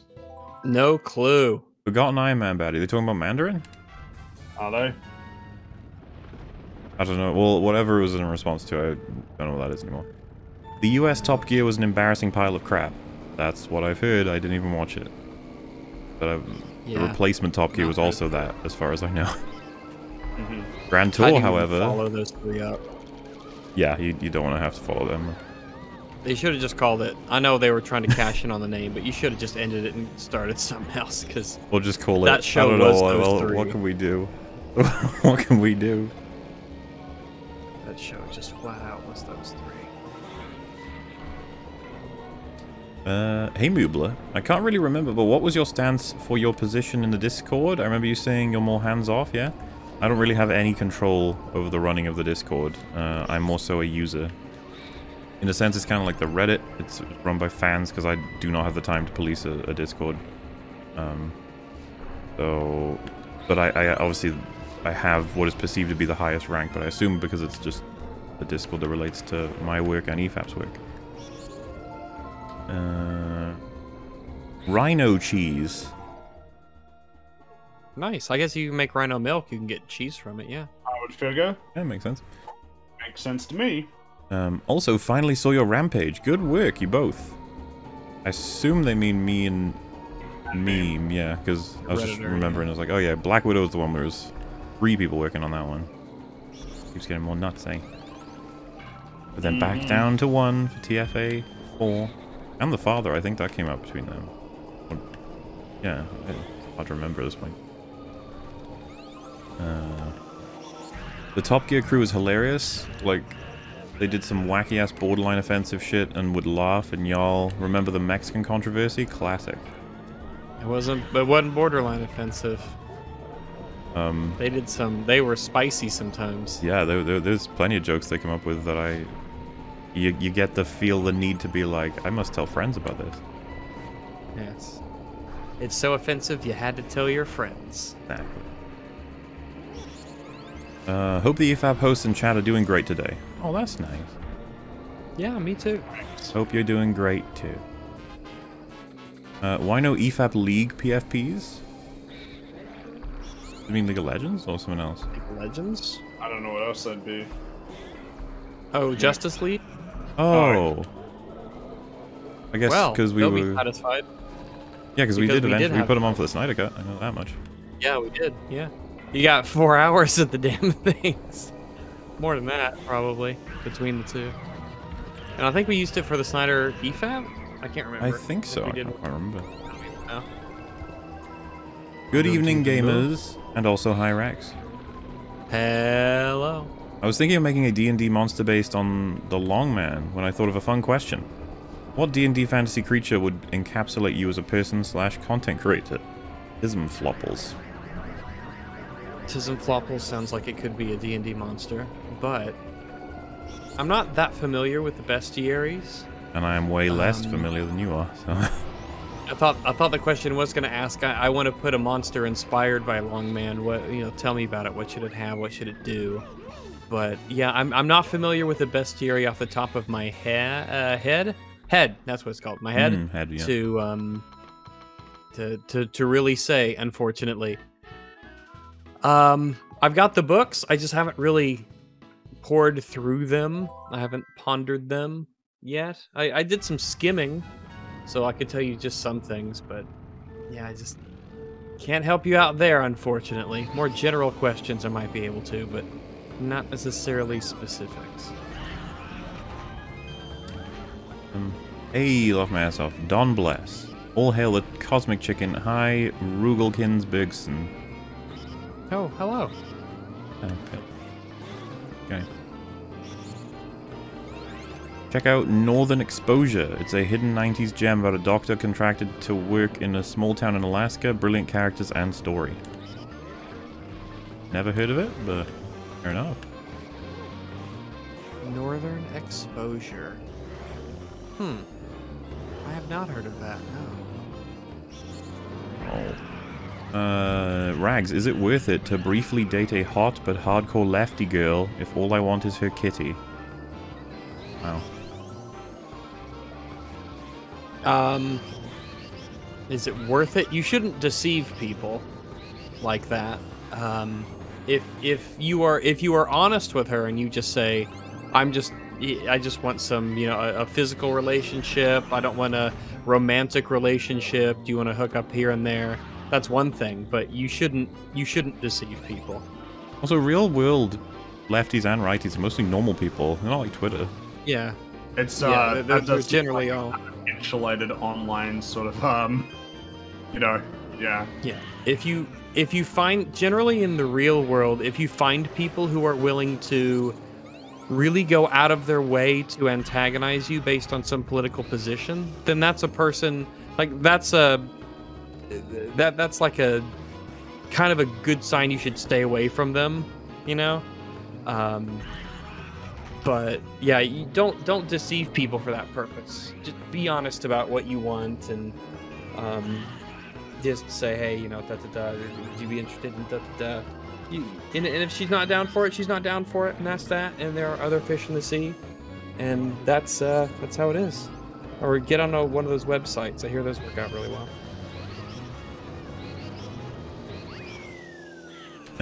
Check out Hot Wheels World Race and Acceleracers. Hi, Ragu.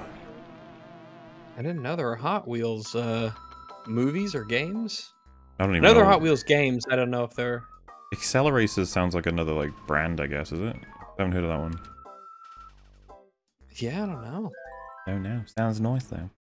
Hello, all my N-words. Keeping the memory of Wolf alive and supporting you financially. Hi, Rags. Kick J. And watch Ronald the Barbarian for EFAP movies. Ronald the Barbarian. Great name for a barbarian. I know about Dave the Barbarian. Yeah, thank you. It just says release the EFAP cut, which that did happen. It did indeed. See this, the EFAP version.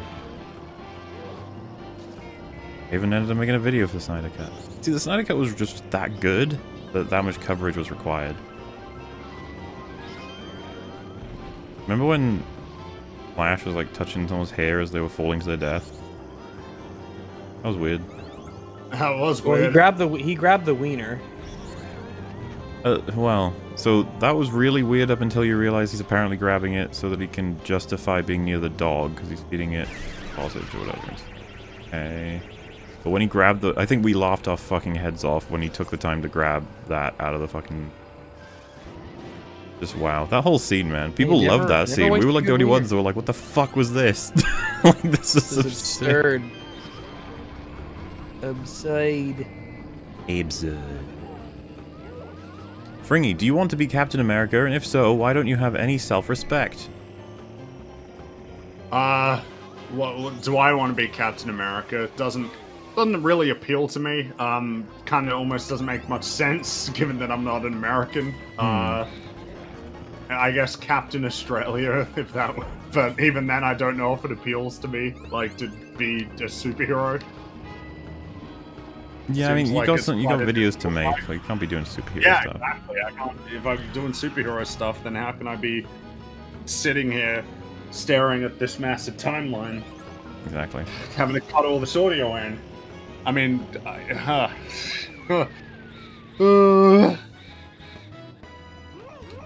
and Mauler, thanks for the surprise EFAP today, and hi Rags. Hello. Did you guys hear that Ralph removed his Joker video? Yeah. I don't know if he's ever put anything out to explain why, but we can obviously assume it's because it didn't go over very well. It's the worst video he's ever made, and that's trust me, treat that as a nice thing I'm saying, because like I know he's capable of a lot better than that. It was just a weird video. And seriously, the fucking criticism of, wow, you have to involve Batman stuff, and it kind of ruins it. Like having Bruce and Alfred, so you can't just have the movie stand on its own. You know, it just you're just appealing to the meta, really, more so than anything in the film. Yeah, like how does it ruin the film at all? Is Rags rich off Dogecoin now? Man, this really dated the yeah, that was a while ago. I'm guessing you didn't invest in Doge. Coming back. Or maybe I did. Maybe I'm hiding my power level. Oh. I got a celery stick in one hand and a glass of orange juice in the other. Let's fap. Alright. Healthy snacks, sort of? Yeah, I mean, yeah, that's... Depending what orange juice is, what orange juice you've got. And, yeah, and that about does it for catching up with this, as I have dubbed it, the Justice League Superchat Catchup. I will try and get the exciting the correct name on that for whatever EFAP it pertains to. But you know, thank you for joining us, and until next time of our journey of catching up on chats, I suppose. Thanks so much for listening. We will see you next time. Bye. Absolutely.